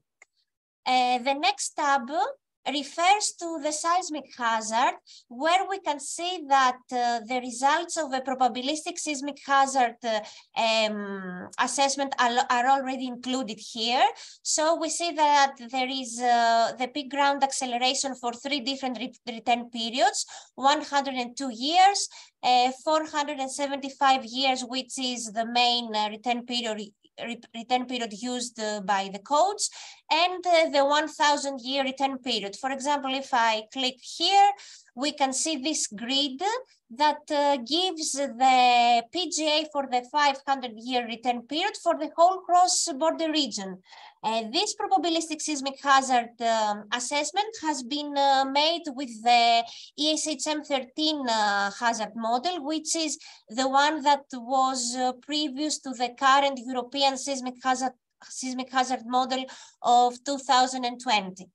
And there is also an information on the site model that has been used for this analysis, which is expressed by the VS30 parameter. And this parameter has been produced by a correlation with slope. And in fact, it is the one that is provided by the European Seismological Survey, USGS. USGS provides maps for the whole world for VS30, and this is just the extract of this map for the cross-border region. I will now move to the next tab, which is the landslide hazard. Stavroula, can you tell us a few words about the landslides? Yes, okay. We have incorporated the lithology and landslide susceptibility maps that are taken from the harmonized landslide susceptibility map of ISTOS version 2 that is available for the whole Europe. So here you may see the part of this map that refers to the cross-border region of Albania, Macedonia, and North Macedonia and Greece.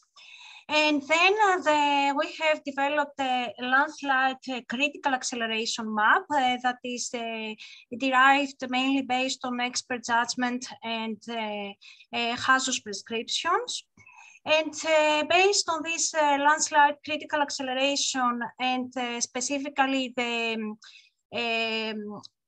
seismic hazards scenarios, we have developed some specific scenarios for the earthquake-triggered landslides based on specific empirical equations that relate the PGA to the PGT, the permanent ground displacement.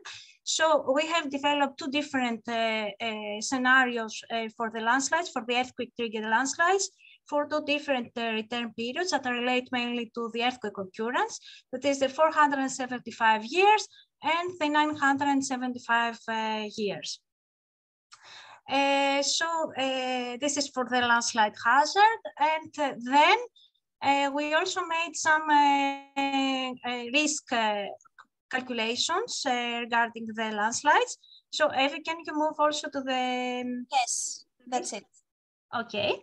Regarding the asset level, so the schools and hospitals, we have developed a different approach that is based on the harmonized susceptibility map that Evie already showed to you, and an index-based methodology that is quite methodology that is based mainly on empirical data and expert judgment, that is based on specific weightings and factors that relate different vulnerability parameters with damage and losses. So for the schools and hospitals, we use this empirical expert judgment methodology that is quite semi-quantitative, not fully quantitative. While for the bridges, we used the scenarios already developed, or the hazard for the seismically induced landslides, and we used the hazardous fragility curves to develop these risk maps that are shown here for the two different scenarios, for the 475 years and the 975 years.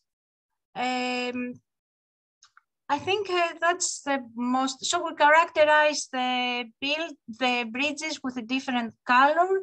If you see the legends, you may also see what this color means. I think we have, it's in the second tab here. Yes, okay. So here are the qualitative characterization of the risk in terms of very low, low, medium, high, very high. And for the bridges, we have also some quantitative characterization, as you see here. Similar results are given also for the earthquake scenarios. Here there are 11 historical scenarios that are already computed and included in the platform. So one can select one of these scenarios and immediately get the expected damages in terms of probabilities of being in each one of the 5 damage states. Damage level 1 is the lowest and damage level 5 is the highest. So for example, here we can see for each one of the components of the exposure model, what is the estimated probabilities for each damage state. Okay, and another option that is available is that one can insert the necessary details for a real-time scenario. For example, one can select an earthquake of a specific magnitude, e.g. 6.5. The depth, let's say 10 kilometers. The coordinates of the epicenter can be either manually inserted, or we can select the location on the map. Select on map, let's say here, for example. And then if we press calculate, this scenario is calculated. A specific VES 30 model is used along with the ground motion prediction equation.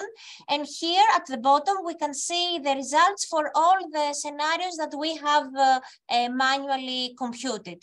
So for each one of the buildings, the schools, the hospitals, and the bridges, we can get the respective probabilities of being in each damage state. On the right, there are different menus where one can select the layers that we want to see each time. Here is the legend where all the different colors are explained in terms of probabilities. If we use this icon, we can get the specific information for each one of the assets that are included in the exposure model. And one final option that is available in this platform, which is quite innovative, is this routing option, where one can define in the cross-border region a start and a destination point. So I will select something Now, let's say we are here. So let's say that this is the starting point and this is the destination point. For example, we want to see how one can get from a point of interest to the nearest hospital, let's say. And then we select the scenario. This can be either one historic or one that we have calculated in real time. And then if we press this create route, the platform can calculate the fastest route to go from the start point to the destination point, taking into account if some bridges have collapsed or are so damaged that they cannot be used. So here there was not a route created because the points that I selected were probably not the best ones, but in any case, this works and in fact can provide the best route to go from the point of interest to the destination point. So this was more or less the crisis platform. I think that it is a good example to see how all these things that we are interested in within ISTOS can be represented in an online platform and can actually be used by the authorities for the planning of the pre- and post-earthquake actions.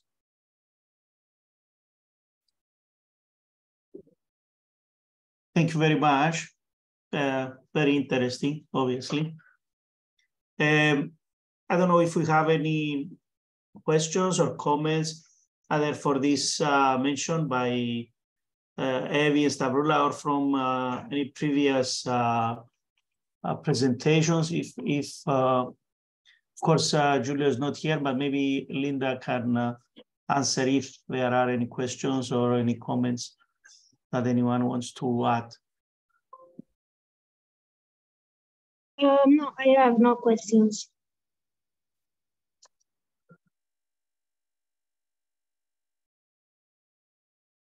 Okay, I think everybody's ready for lunch. Maybe you don't. We answered some questions during the presentation, so it seems that at least the first ones were answered. I'm sure there's going to be some more which we can discuss either in during our other meetings of ISTOS or definitely through email.